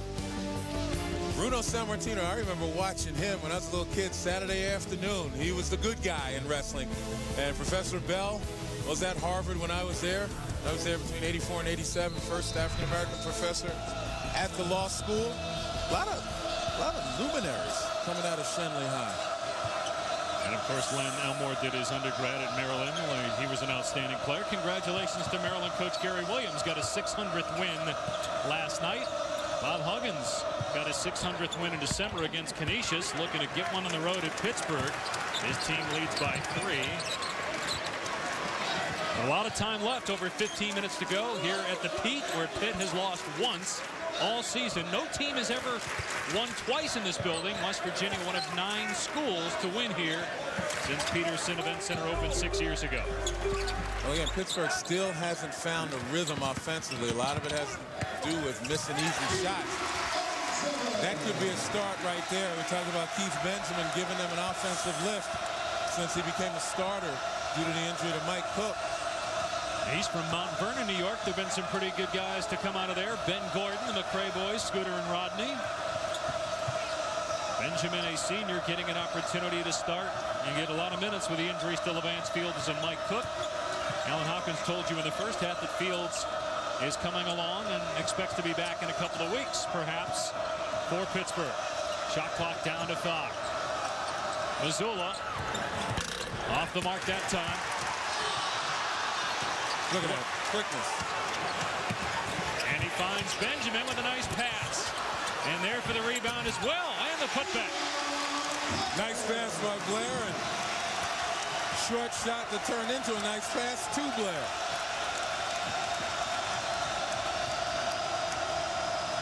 Eight straight Panther points. They're back up 1 after West Virginia started the half on an 8-0 run. Alexander finally on the board, and it's a 3. His first points and the 7th triple for the Mountaineers tonight. Bit of irony, Joe Alexander with probably more of a quickness advantage with the ability to get inside, but you see the comfort level he has beyond the arc. Sometimes you just got to go with your strengths. You know that you have an advantage, but where you feel most comfortable is where you'll be most productive. 10th lead change in the 174th backyard brawl. West Virginia and Pittsburgh separated by only about an hour and a half. Down Interstate 79.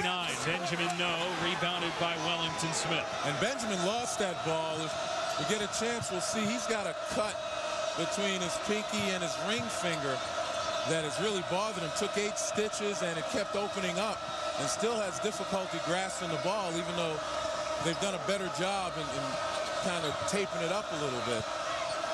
And that's affected his scoring over the last couple of games.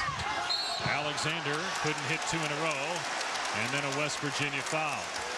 4th team foul on the Mountaineers. Well, you take a look at DeJuan Blair, and I talked about the quickness for a guy his size. He gets it slapped away. It's still quick enough to get it up the floor. And then he follows. He gets good position on the short shot by Benjamin to get the putback.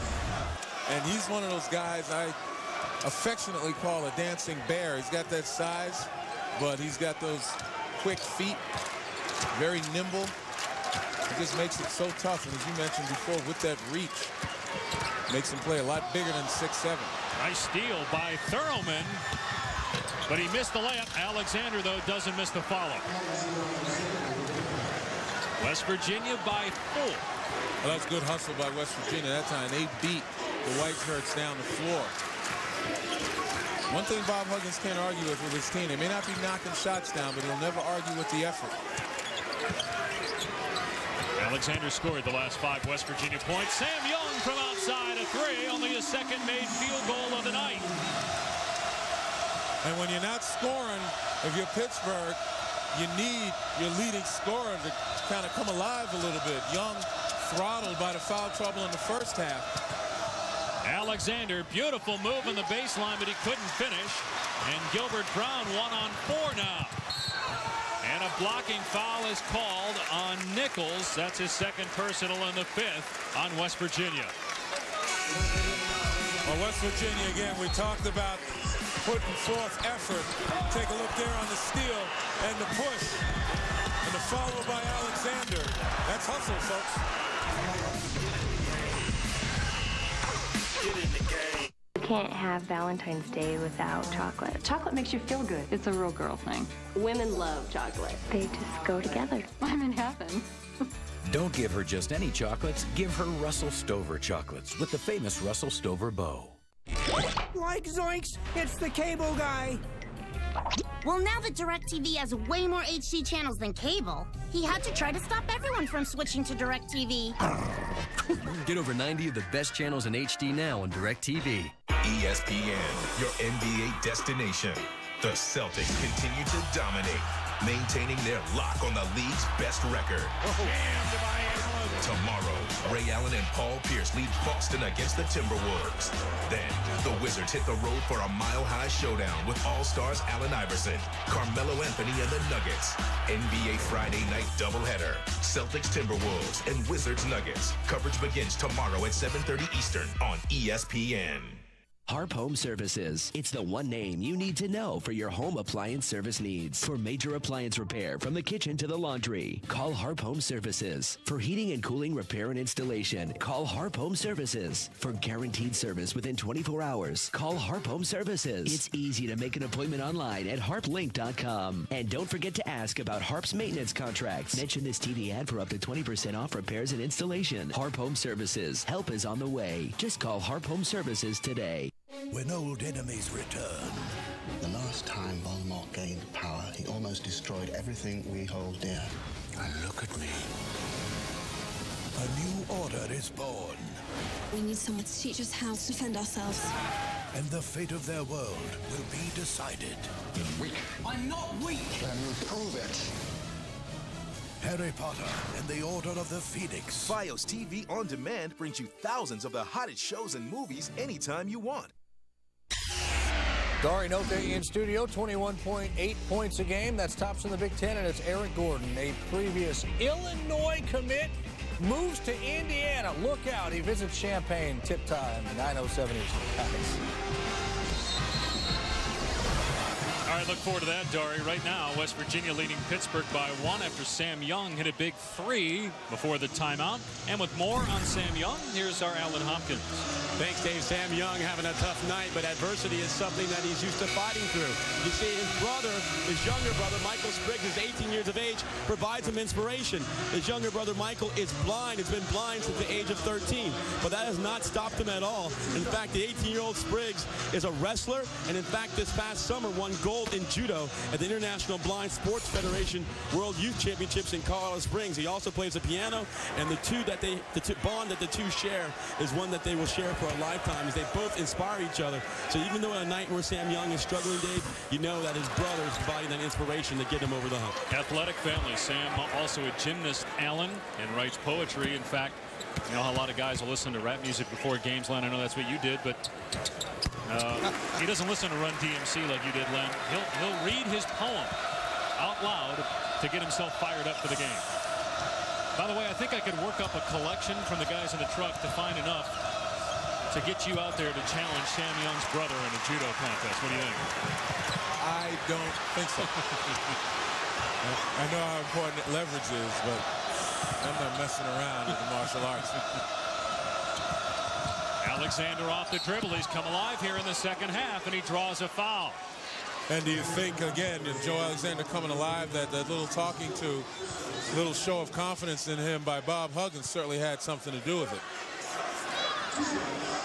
Fourth Pittsburgh foul. And Alexander, an 82% free throw shooter, will shoot 2. Benjamin comes back into the game for Pittsburgh. Nothing in the first half for Alexander, but as mentioned, starting to get going here, but he missed both free throws. Meanwhile, Gilbert Brown now has 4 personal fouls for the Panthers. That's why he went to the bench and Benjamin came back in. Midway through the second half, this game tied at 40 in the backyard brawl. West Virginia has lost 3 in a row to Pittsburgh in this series. And the crowd wanted Benjamin to shoot that. He's second in conference games in three-point shooting. Passed it up, though, and then turned it over as Missoula steps in to pick off the pass. Nice job by West Virginia getting their defense set and surrounding Keith Benjamin.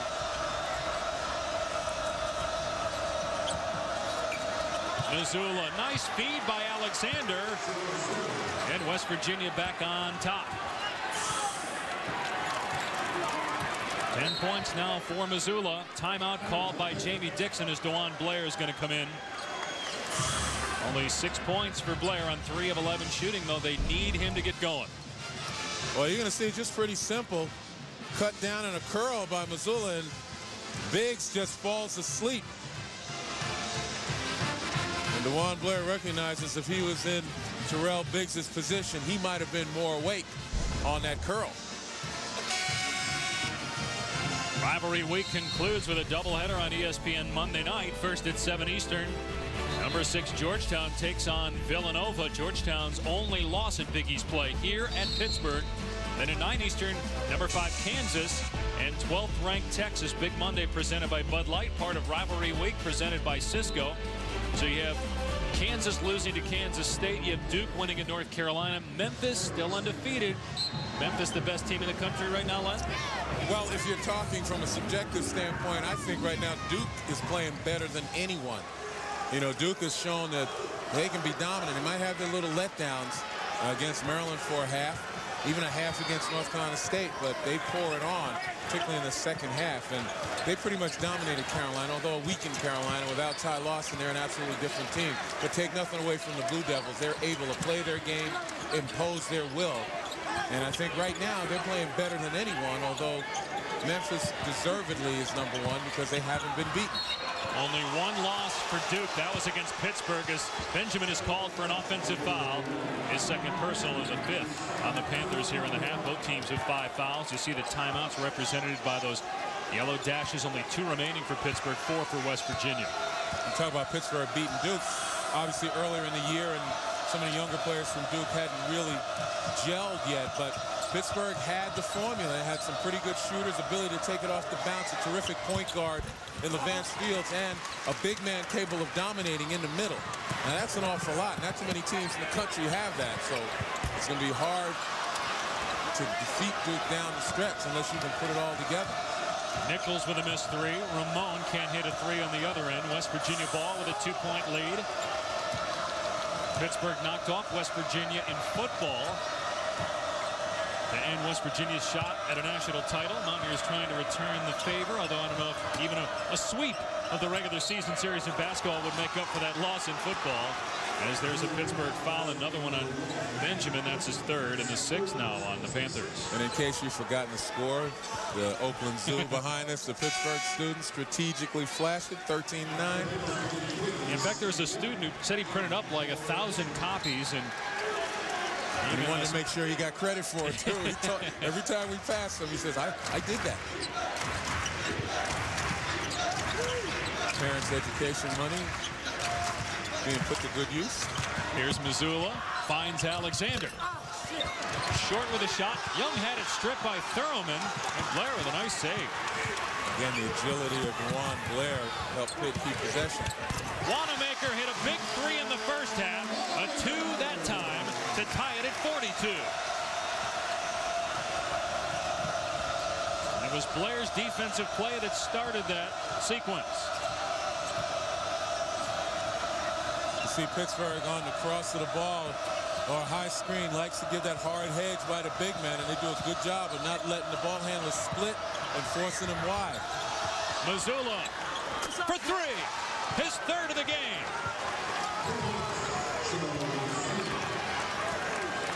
Joe Joe Mazzulla with 13 points to lead all Mountaineers scorers tonight. Solid ball movement. Once again, 16 assists a game for West Virginia. So unselfish, always looking for the open guy. Ramon on the baseline. Back up top. Down low again. Biggs no. And West Virginia ball. Biggs actually turned the wrong way. The defender was on the side he went to shoot. Step to the middle and turn and square up. He had a wide open look.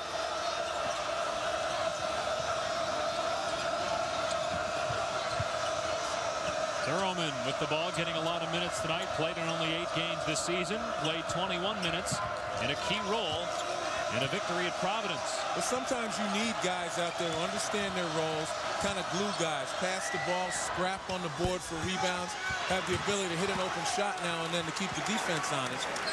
But more than not willing to move the ball and make sure the open guy gets fouled. Young's three is good to tie it at 45. LaVance Fields expected back in a couple weeks, Len. Wishes he could be out there, but rooting on Young and his teammates right now. Well, Sam Young heating up, and that was the problem Pittsburgh had in the first half. Inability to get scorers on the floor capable of knocking the ball down in regularity. Wanamaker can't believe that he was just called for a foul, his first and the 6th on Pitt. Well, we were offense challenged in the first half, partly because of defense and partly because people were cold. But Joe Mazzulla on one end, Sam Young on the other. Both of these teams now are starting to find some offensive rhythm. Cut the chick chatter. Disciplined investing. It isn't about star fund managers. At T. Rowe Price, it's about experienced investment teams that stay the course. For each 3, 5, and 10-year period, over 70% of our mutual funds beat their Lipper average. Low-cost mutual funds from T. Rowe Price. Invest with confidence. Request a complete prospectus or profile with investment objectives, risks, fees, expenses, and other information to read and consider carefully before investing.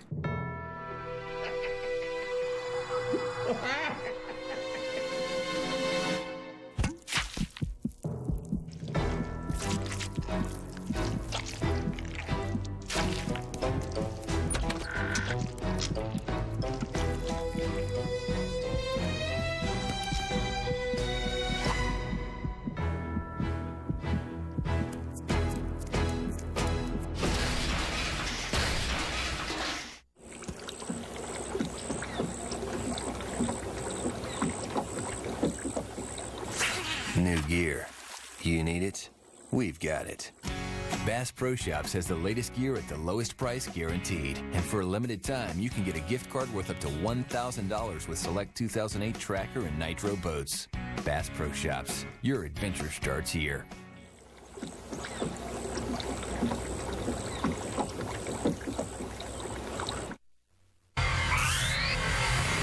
ESPN's exclusive presentation of college basketball is presented by T. Rowe Price, providing investment management excellence for over 70 years. Invest with confidence. And in part by CareerBuilder.com. Start building. CareerBuilder.com. And Sonic. It's not just good, it's Sonic good.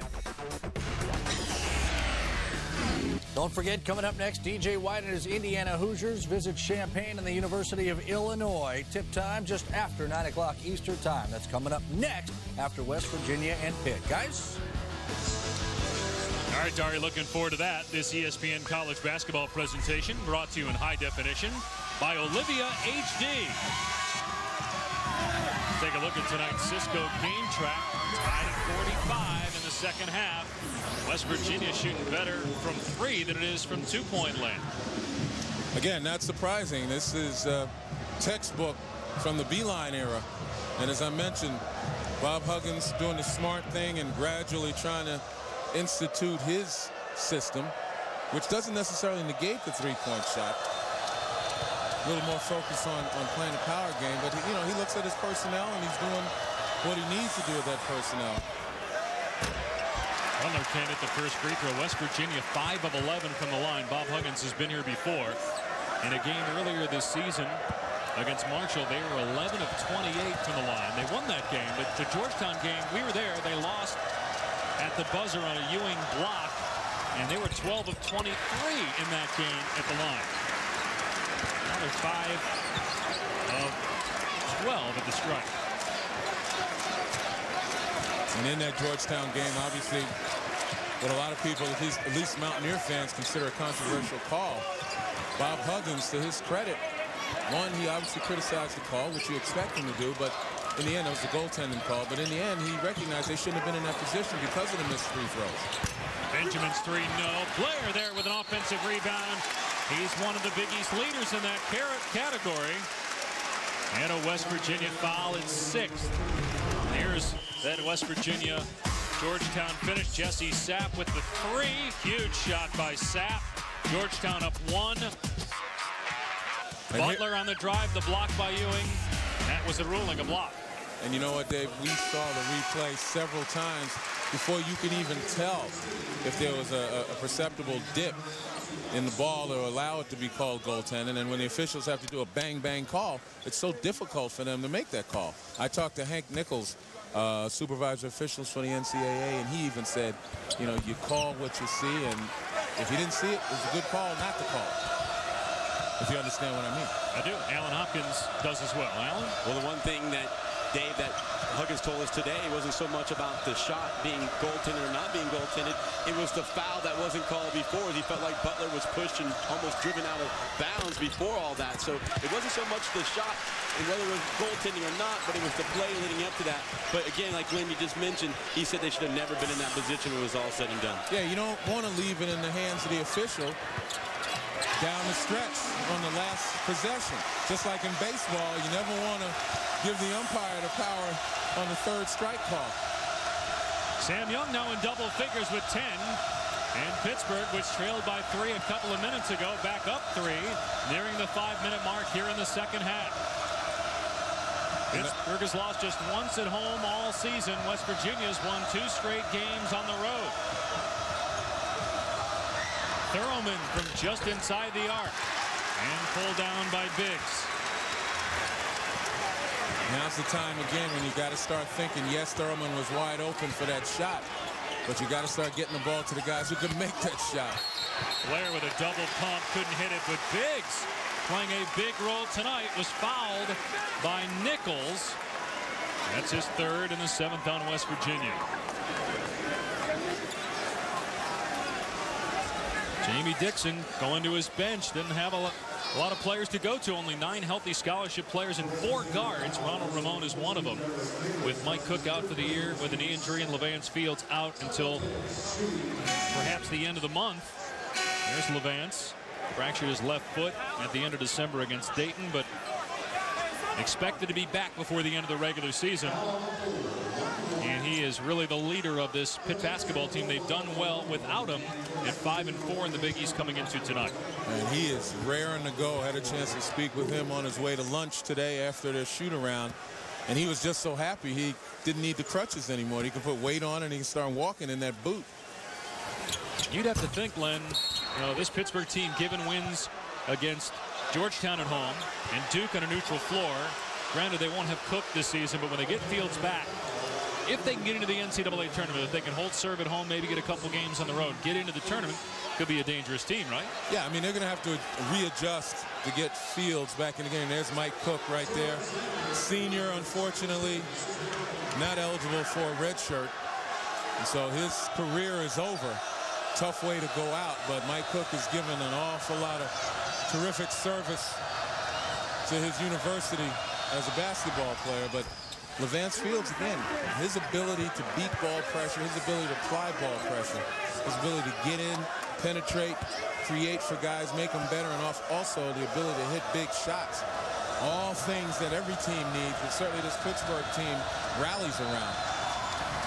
DeJuan Blair commits his 3rd foul, 8th team foul. Both free throws go for Alexander.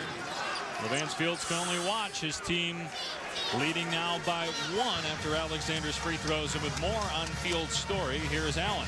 Yeah, an upbeat Levance Fields told me before the game that he certainly is expecting to come back. He thinks the Louisville game here at home on the 24th of this month will be the game he comes back.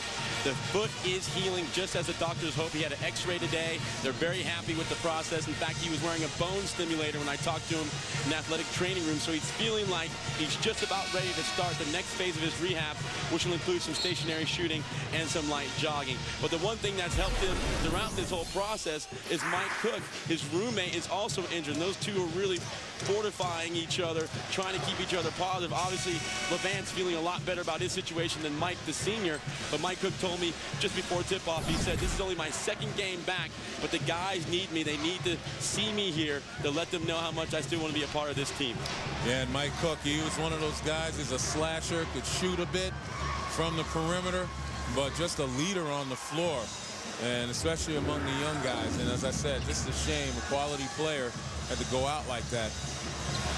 Who's the go-to guy for Pitt down the stretch without those guys? Blair is just 3 of 12, 7 points, but is he still the man if you're Jamie Dixon? Well, I'm looking at Sam Young right now. Sam Young has demonstrated that he can get it done all year. And we've talked about it before, a candidate for most improved player in the Big East.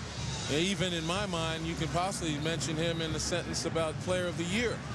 Third in the conference in scoring, 21 out of 22 games in double figures, 19.6 rebounds over the last 5. I'd look at him. The officials are looking at the monitor right now, and when we get an update as to what exactly they're looking at, we'll tell you what's going on. In the meantime, though, we'll look at Sam Young. And they're looking at Blair here. They called him for the foul, his third.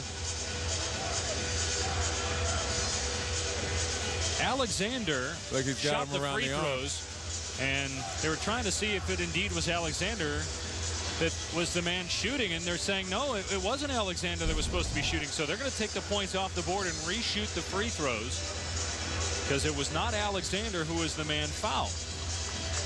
And that's one of those situations where the officials are allowed to go and correct that mistake using the video monitor.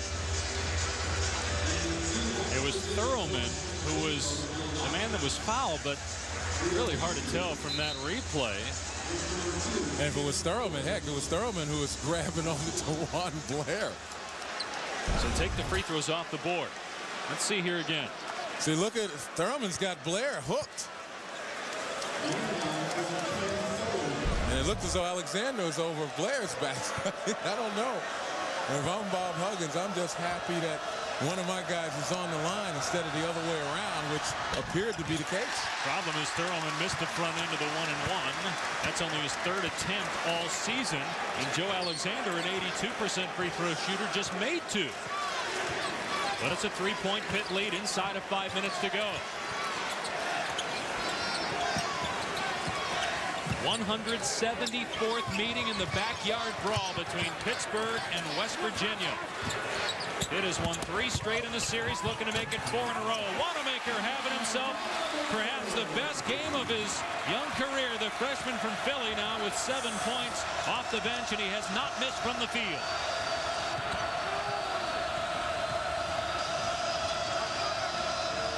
That'll make Huggins go to his bench after the defensive mistake, letting Wanamaker get to the basket. And a timeout called by Bob Huggins, who's letting Joe Alexander have it. And I mentioned it before. On one hand, he gave Joe Alexander some love at the beginning of the second half. And if you're not getting it done, you're not putting forth the effort, he's going to turn on you. 8-0 run over the last 4 minutes by Pittsburgh. Beginning of the first half, Bob Huggins is stroking Joe Alexander, telling him he's got confidence in him, knowing that he can play and he can play better. And now, turned on him a little bit. Sometimes you get a stroke, sometimes you get spanked. It was another guy that we saw that do that a lot over the course of his career, Bob Knight, who just announced the other day that he is resigning. Obviously, Pat Knight coached last night as Texas Tech lost. I talked with Bob Huggins about that today. He said that, he was in the Big 12 last year, got a chance to talk with Bob Knight, and Knight told him last year that he was tired then. And Knight gave that as a reason for why he left Texas Tech this time. What are your thoughts, Len, on the timing of Bob Knight's decision. Well, you know, I have a problem with people who are criticizing him for quitting on his players. I mean, this program has continuity. Pat is an extension of his dad, may have a different way of doing it, but Pat has been so intimately involved, it was almost like both of them are coaching. Yeah, Bob Knight stands out because he is the icon that he is. But nevertheless, if Bob Knight steps down, Pat Knight takes over, you still got an extension of Bob Knight, his philosophy, his abilities to some extent. But if the rumors are true that Bob Knight will coach again someplace else, then I might have a problem with it. If he's tired and he's tired of coaching, let him go off into the sunset. Foul on Ramon, his second. Bob Huggins' team down 5, and Alexander's on the bench.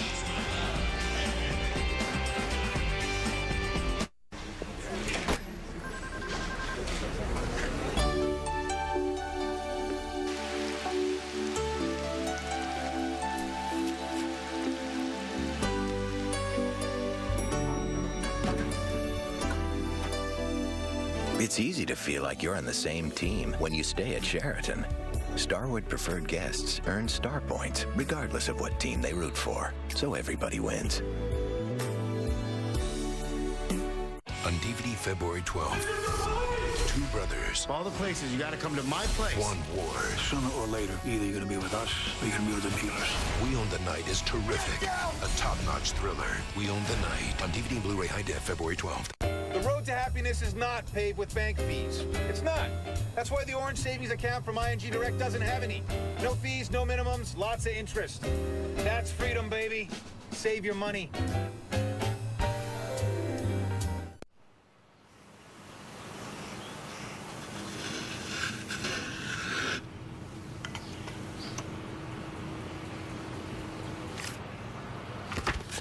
I couldn't find a card that truly encompassed the depth of my feelings, so I made one by hand.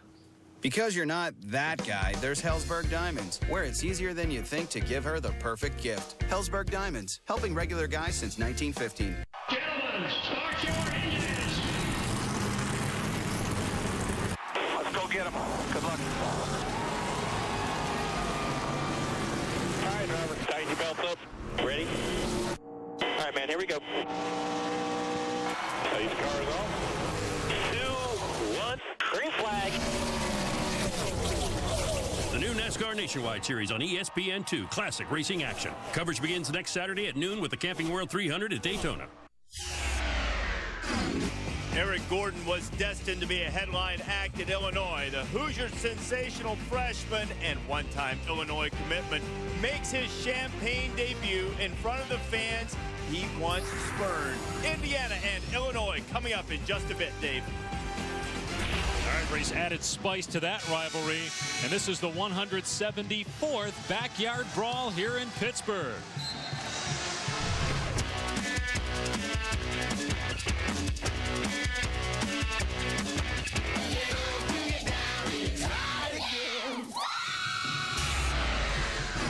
West Virginia led by 1 at the half. Bob Huggins' team down 5 now in the second half. And he's had his top 2 scorers, Joe Alexander and Alex Ruoff, on the bench, Len, for a good part of this game.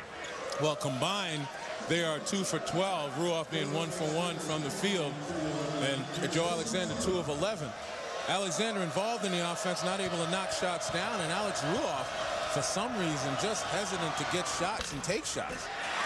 Another missed free throw for West Virginia. Bob Huggins cannot look. 5 of 14 now at the line. We mentioned that missed free throws blew the Georgetown game and almost cost them against Marshall. They ended up winning that game despite missing 17 free throws. The second one goes, though, for Nichols, a 75% foul shooter. West Virginia 8 of 17 from 3. But 6 of 14 from the foul line. Here's Wanamaker. Brick that one. He had not missed prior to that shot. Here's Missoula. And the offensive story tonight for West Virginia with 13 points to lead the Mountaineers.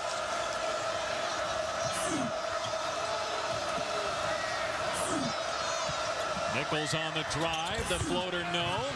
Thurman kept it alive. Great job by redshirt freshman Cam Thurman. And that's what I mean by those chemistry guys. Guys who just get in, understand their roles, keep balls alive, make sure they move the ball well, and that gives West Virginia another opportunity. Hustle points for Cam Thurman. And Missoula with 26 points in his last 2 games. And West Virginia's first field goal in 5 minutes. Missoula's missed only once tonight. West Virginia down 2 with 3 minutes to go. Entry pass to Blair and a foul before the shot. 18 foul on West Virginia, so 1-1 coming up for a 64% free throw shooter in DeJuan Blair. And even though he didn't get the shot, look how quick he makes that turn. Fields, Thurman, steal, and boom. Just a quick move to the basket, hoping that he was going to draw the 3-point opportunity. And this is a freshman, folks. I mean, he's subpar today offensively from the field. He's missed an awful lot of shots. But in the end, you see the savvy there that's way beyond his years. Averaging 12 points per game.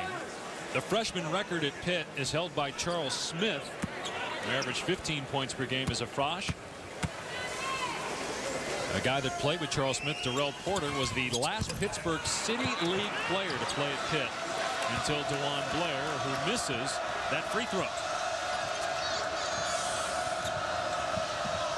Pittsburgh 10 of 16 at the line. West Virginia 6 out of 15. And here's what Pitt thrives on, playing solid half-court defense. And that's kept them in a lot of games. And as I said earlier, it's really helped them weather the storm caused by the injuries to key players. Nichols banks it in to give West Virginia a 1-point lead. And there is no defense for a shot like that. And 6 straight for the Mountaineers forces Jamie Dixon to call for time. 1 remaining now for the Panthers. Sometimes it pays to be lucky instead of good, and Darius Nichols, terrific player who's done an awful lot for his team over the last several games, hits that big one right there. And as I said, there's no defense for that. You look at Ramon right in his face, yet Nichols gets enough arc on the ball where it finds the window.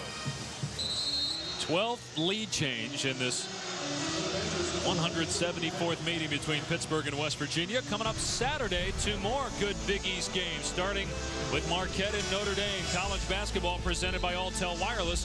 Then our Saturday primetime game presented by DirecTV.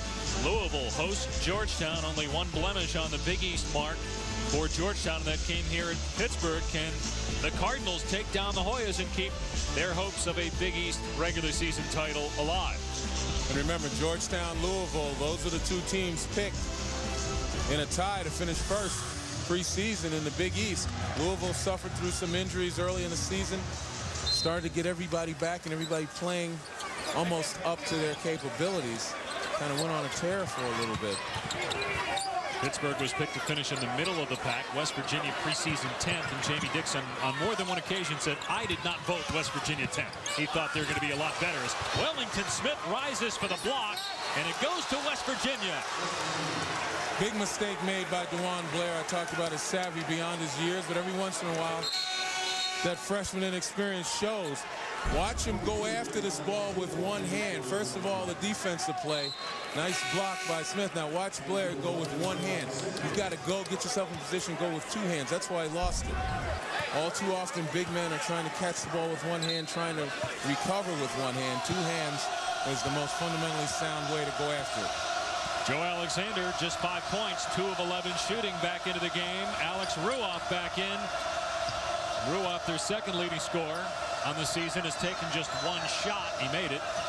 Alexander, the leading scorer this season for West Virginia.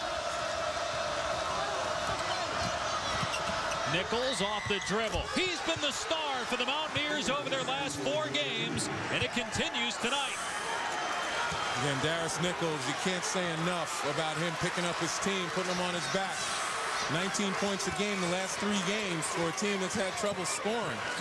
And he's been a constant in a series of ups and downs for West Virginia.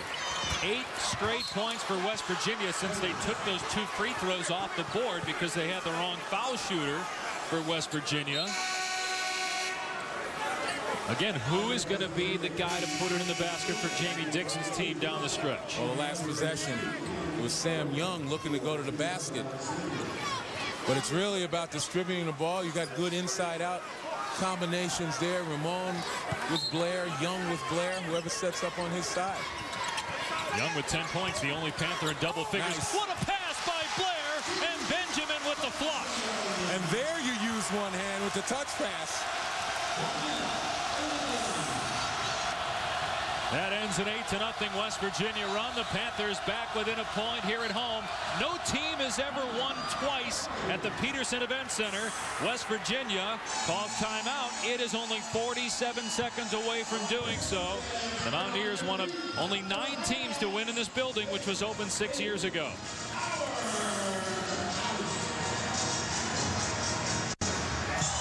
We're going to take a look here at how this play is set up and the recognition by DeJuan Blair.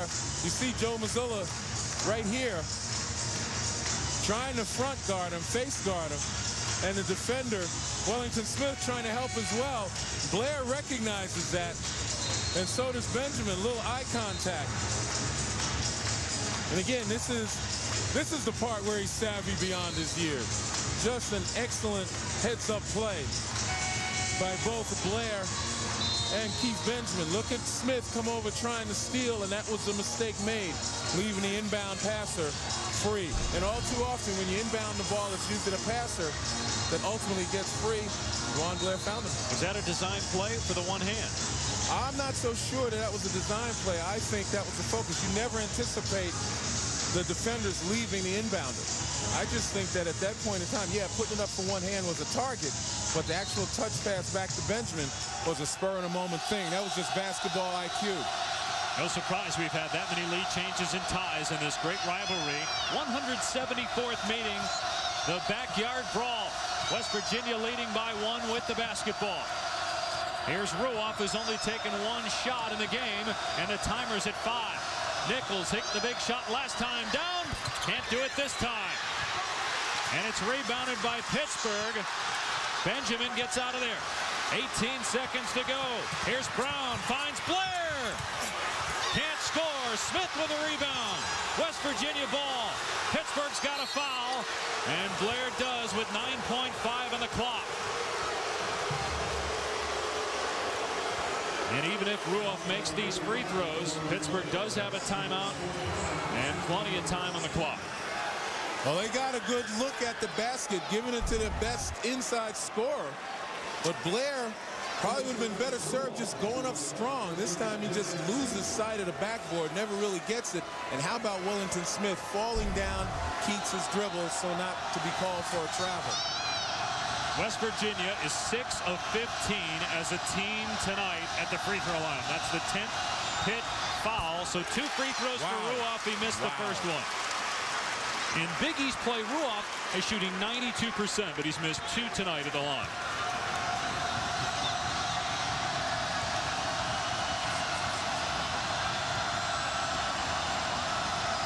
Each team with a timeout remaining. 2-point game with 9.5 on the clock.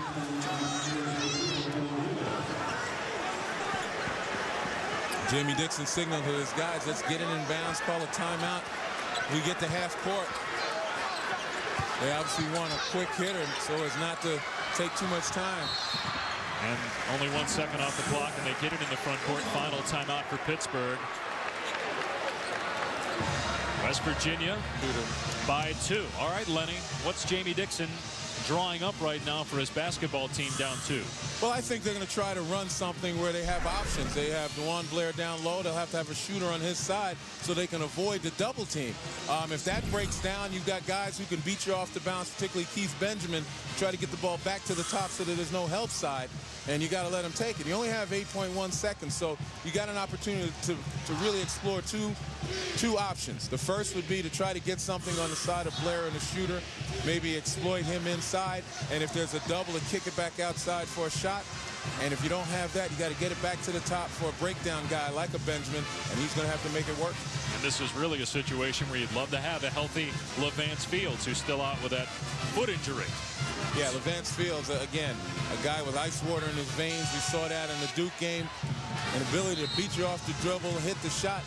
You know, Pittsburgh can take a chance if it's a good shot, go inside out, or penetrate and kick for a three. But more importantly, you got to put the ball in the basket, 2 or 3. Along with Len Elmore and Alan Hopkins, I'm Dave Pash. The Backyard Brawl, part of Rivalry Week, presented by Cisco. Only 75 miles separate these schools. They played a great football game on December 1st in Morgantown when Pitt ended West Virginia's hopes of a national title. Great basketball game tonight. First of 2 meetings. The next one will come on Big Monday in March down in Morgantown. Pittsburgh with the ball, down 2. No timeouts remaining for the Panthers. Here's Ramon. High screen. A lot of people have trouble guarding that. 3 seconds to go. Benjamin. Ramon for the win. Got it! Pittsburgh wins 55-54.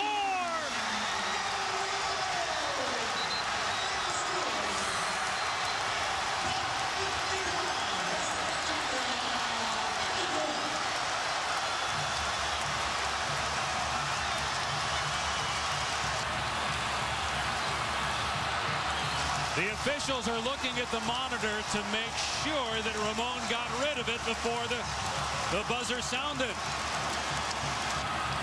Only the second made shot for Ramon all night, and it's the game winner.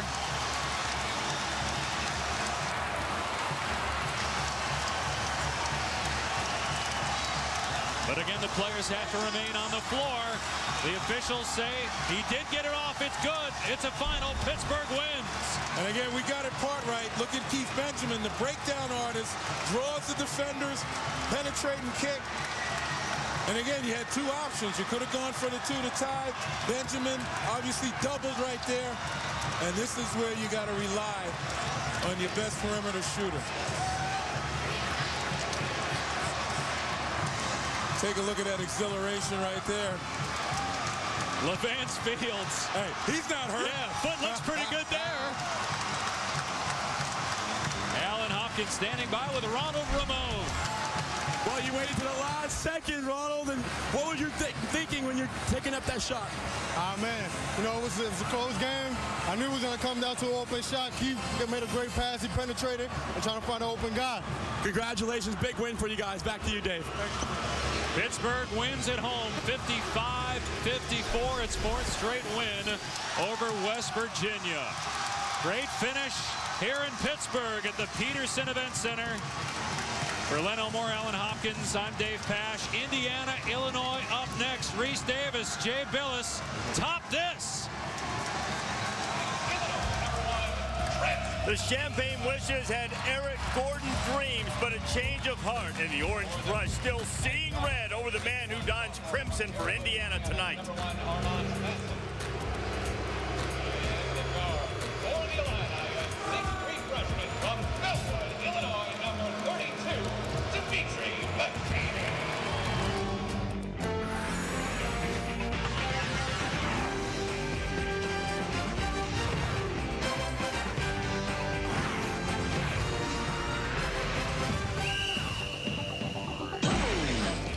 Welcome to the Thursday Night Showcase presented by T. Rowe Price, which is part of Rivalry Week presented by Cisco. Tonight in Assembly Hall in Champaign, Indiana and Illinois. And just a few moments ago, a man who needed no introduction to this Fighting Illini crowd got one anyway. Eric Gordon of Indiana. For Indiana at guard, a 6'4" freshman from Indianapolis, Indiana, number 23, Eric.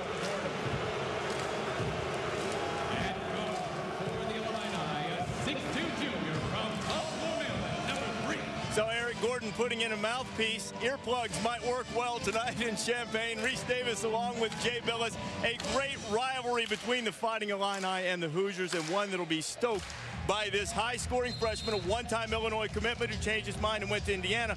One of the storylines, Jay, how will he handle this atmosphere tonight? Well, when they played at Assembly Hall in Bloomington, he didn't handle it particularly well. Still had 17 points, but it wasn't his best game. And this is the kind of treatment that stars get. And Eric Gordon is a star. He's got to handle it because he and DJ White are the keys to beating Indiana. Those two score 60% of the Hoosiers' points, and he's going to see a lot of defensive attention, especially coming off screens all night long. And Gordon, #1 in the Big Ten, is scoring in the top 15 in the country, part of the Star Watch tonight. Well, Gordon is an explosive scorer. And then for the Illini, Sean Pruitt, the big lefty inside. He had 18 points against Purdue. He is always looking to go back to that left hand. Peak of the starting lineups, Gordon and DJ White, 1 and 2 in the Big Ten in scoring. They lead the Indiana attack. Bassett, Ellis, and Stemler, the other starters. For Illinois, a bit of a change. Dimitri McCamey, the freshman, getting the start for Bruce Weber. You see the rest of the starting lineup. Pat Forty's with us tonight. Pat, great atmosphere in here. Reese, there's animosity in the air at Assembly Hall. There are Illinois students camped out last night in sub-freezing temperatures to be the first ones through the door to heckle Eric Gordon. Dan Dockett, the assistant coach for Indiana, told Gordon, hey, you know what? If you're going to let some kid in an orange shirt who's an engineering student from Wilmette bother you, you're not as tough as I thought you were. We're going to see who's tougher, Eric Gordon or the Orange Crush.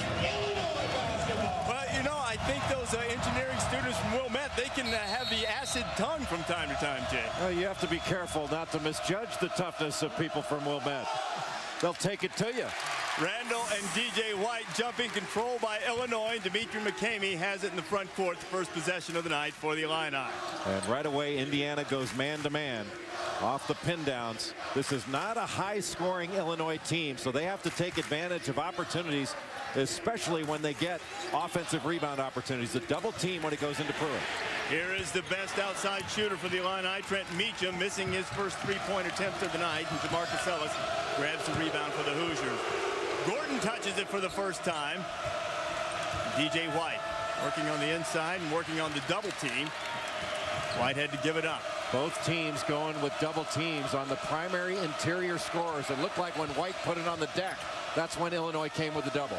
Ellis to DJ White. And the Hoosiers on the board. White getting his first bucket on a jump shot. Jamarcus Ellis is such a versatile player. When he puts the ball on the deck, he's a very good passer, also an outstanding rebounder. Now off the make, Indiana going to a 2-3 zone. Not a great shooting team, but they have to know where Trent Meacham is all the time. He's their best shooter spotting up. Here's McCamey trying it from three, and he gets back iron, and the rebound goes to Bassett. Bassett on the push. Here's Gordon, loses his footing, but does not lose control of the ball. Gets it to Ellis, who's not a great shooter, but knocks that one down from just inside the arc. And the Hoosiers score the first 4 points of the game. Gordon trying to take off as soon as he caught that ball on the secondary break. You want to make sure that you're aggressive, but at the same time patient.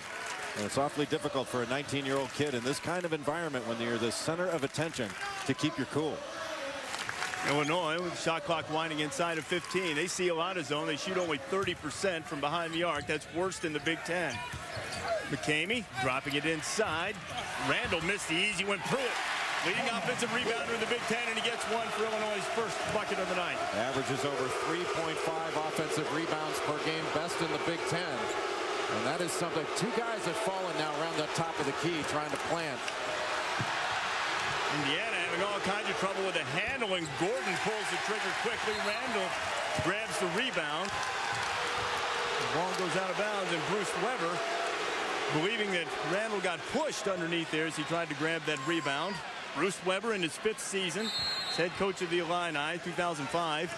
Big Ten Coach of the Year when he took Illinois to the national championship game before the loss to North Carolina. Here's Gordon penetrating, shooting it too hard, and now Illinois is going to have it going the other way. Kelvin Sampson in his 2nd year as head coach at Indiana. An 18-3 record, and here we are. Not quite to the 17.5-minute mark, and Kelvin shedding the jacket. A lot of contact when Eric Gordon went to the basket. In the Big Ten, you've got to be strong with the ball when you go to the 10, because you're not going to get incidental contact and go to the free throw line. Here's Meacham, usually a spot-up shooter. Offensive rebound for Randall. Almost traveled with it, but got it on the floor. Randall got away with a walk there. I mean, we are seeing a different game than the Zebras have seen early on. Meacham for three. Shot it long. Offensive rebound again by Pruitt. He sticks it back. And goes right through the contact. So far, Illinois' best offense has been a missed shot. And John Pruitt has been dominating the paint early on the glass. Boy, great hands by McCamey. McCamey, the freshman, knocking loose, and Meacham on the push. Here's McCamey again. Sort of in that Illinois mold of guard is McCamey. Big-bodied kind of guy, sort of like a Darren Williams. Really strong and can get to the rim. And when he gets there, he knows what to do with it. Goes right through contact. And so far, jump shots have not been going for Illinois, but they have to continue to attack off the dribble. Ellis pulled away the rebound. Gordon tried to get something in transition. That's where he hurt Illinois in the first meeting in Bloomington. He was stopped from getting off the shot. DJ White from just inside the arc. A lot of contact inside there, and the foul is going to be called. Ted Hillary making the call, and we'll go the other way. Now watch what happens here to Eric Gordon right after he shakes hands with Chester Frazier. Frazier just runs right into him, gives him the friendly chest bump, but he was really trying to knock him back and send a message that this is not going to be a friendly encounter. It may say guest up on the scoreboard, but you're going to be mistreated in this building. And Chester Frazier didn't get a chance to mistreat Gordon when the two teams met the first time. He had a strained back muscle. He is one of three guys that Bruce Weber figures will run at Gordon and try to defend him in this game tonight. Illinois cannot be content to throw the ball around the perimeter. That's where they have to get it into the middle and let Pruitt go to work. Pruitt working hard. DJ White pulling it away. Out the pass to Bassett. Bassett leads the Big Ten in three-point percentage, and he knocks one down there, and Indiana has a three-point lead. Bassett, not considered a good shooter last year, but has really worked on his shooting and a much more confident player overall. Chester Frazier, a little trouble with the handle. And here's McCamey. Into the middle along the short corner. Those are areas that you can really attack in this zone. Illinois scored all 4 of its points on offensive rebounds and second chance opportunities. Shot clock now down to 5. Shot coming from the corner. It was no good as Meacham had the opportunity. Tipped up and finally pulled away by Bassett. Well, Trent Meacham has got to knock down open shots. So far he's gotten 3 of them and hasn't gotten anything. Ellis to Bassett on the left wing. Illinois still in the man defense. Here's Gordon. Pounded by Frazier. Gordon showing the great range, and it rims out, and Randall pulls it away for the Illini. McCamey into the paint. Good ball reversal by Illinois. And Kelvin Sampson sticking with that 2-3 zone, and whether man or a miss. McCamey now showing his range, and the freshman from the Illini knocks down the 3. First one of the night for the Illini, tied at 7. Well, that's got to give him and his teammates some confidence. When the ball goes through the net, you just feel a lot better, and it improves your defense. DJ White spinning and scoring. White with his second bucket so far. Has there been a big guy in America that's done a better job all year long than DJ White? McCamey enjoyed it so much he tried it again. That's 2 for the freshman. And Illinois regains the lead. Well, he's got big-time ability, and when he knocks down shots, now that's going to open up some driving opportunities for him to get into the lane where he is really, really strong. Ellis loses the handle, and White is there to help him out. And we picked up the intensity a little bit. A foul called just before the break. Illinois on top of Indiana by 1.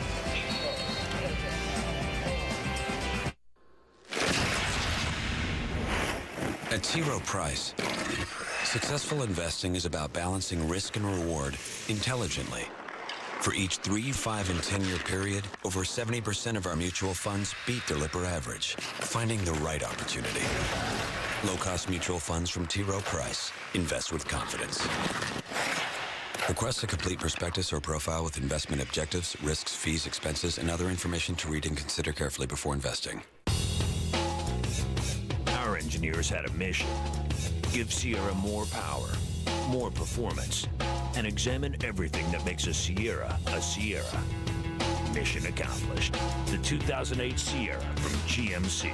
The available 5.3-liter V8 offers 315 horsepower and the best V8 fuel economy of any full-size pickup.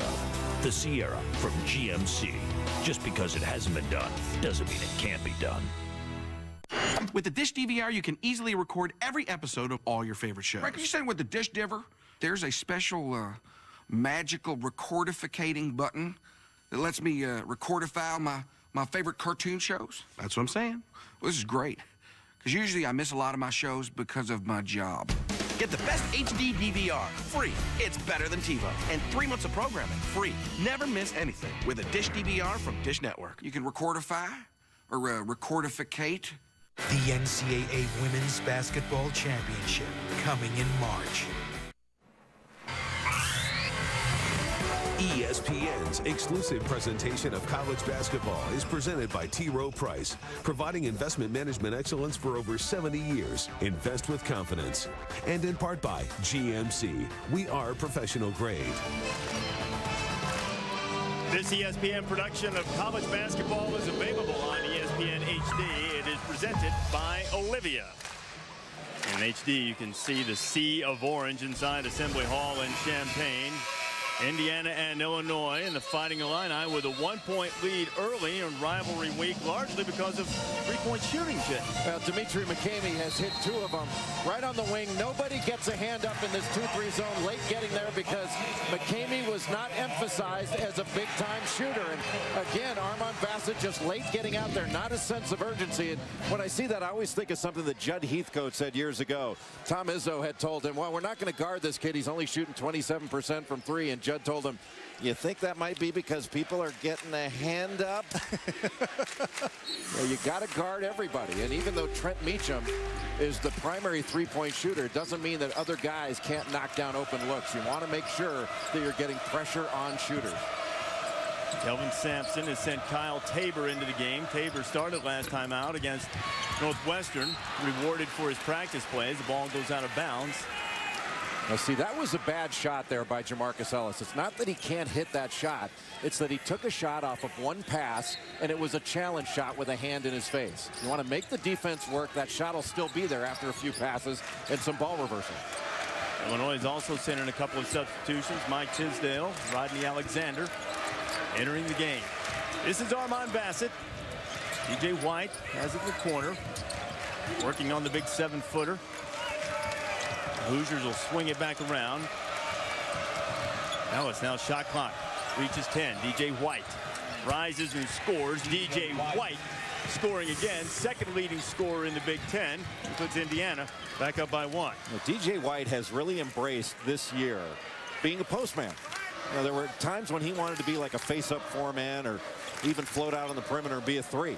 And this year he's decided that he will play down in the post. And there haven't been more than a handful of big guys around the country that can claim to have played as well as he's played. Here's Chester Frazier. Chester shooting from 3, and the Illini, the worst 3-point shooting team in the league. They're feeling it early. Gordon trying to get something quick in transition. Tisdale with the block out of bounds. As Gordon tries to get to the bucket, and it appears that Steve Wilmer has made the foul call, and he did. Saturday on ESPN, Big East tips-off action at noon. Number 16 Marquette taking on number 21 Notre Dame. And then things will continue. 9 o'clock Eastern time. Georgetown, led by Roy Hibbert, taking on Louisville in Freedom Hall. College game day will be there to get you ready Saturday morning, 11 a.m. Eastern time, and also at 8 p.m. Eastern time. College basketball presented by Alltel Wireless. Saturday primetime by DirecTV, part of Rivalry Week presented by Cisco on ESPN. And you see Ted Hillary in the middle, making sure that cooler heads prevail. You see Gordon on the penetration, and the foul was called on Mike Tisdale. Tisdale hitting the deck, and a little tough, hard-nosed foul there. And Tisdale is one of the few Illini players who has admitted that the Gordon situation with the recruitment was a little bit irritating to him, as Gordon misses the first of 2 free throws. He's an 85% free throw shooter. Well, it doesn't matter whether it's irritating or not. This is a basketball game, not a boxing match. And everybody's trying to stare each other down, and what Chester Frazier did at alternating introductions. That's why a lot of places have gotten rid of alternating introductions, is because of the ridiculous handshakes, guys trying to take a shot at one another. And you still need to be good sports in this thing. It's a ball game. Gordon gets on the board for the first time tonight. Illinois has a 1-point lead. Well, Dimitri McCamey really opened up the floodgates in this one. I think his 2 threes have given this Illini team a lot of confidence to go against this zone. Frazier kicks it into the corner. Another three-pointer on the way, and it goes down to Rodney Alexander. And the Illini, they've hit 4 straight from behind the arc in their last 4 trips. That was all made by Chester Frazier. His penetration, getting it into the teeth of the defense and collapsing it, then kicking it to the corner. We are now seeing a very confident offensive team for Illinois. Gordon to skip pass. He found Jordan Crawford, who's into the game, and the freshman scores, and it's a 2-point edge for the Illini. Alexander, who just hit the 3. McCamey, who's hit a pair of them so far. Got to move the ball from side to side and then attack in the middle or along the short corner. If you can penetrate into a gap, make 2 play 1, that's how you can get a shot for a teammate.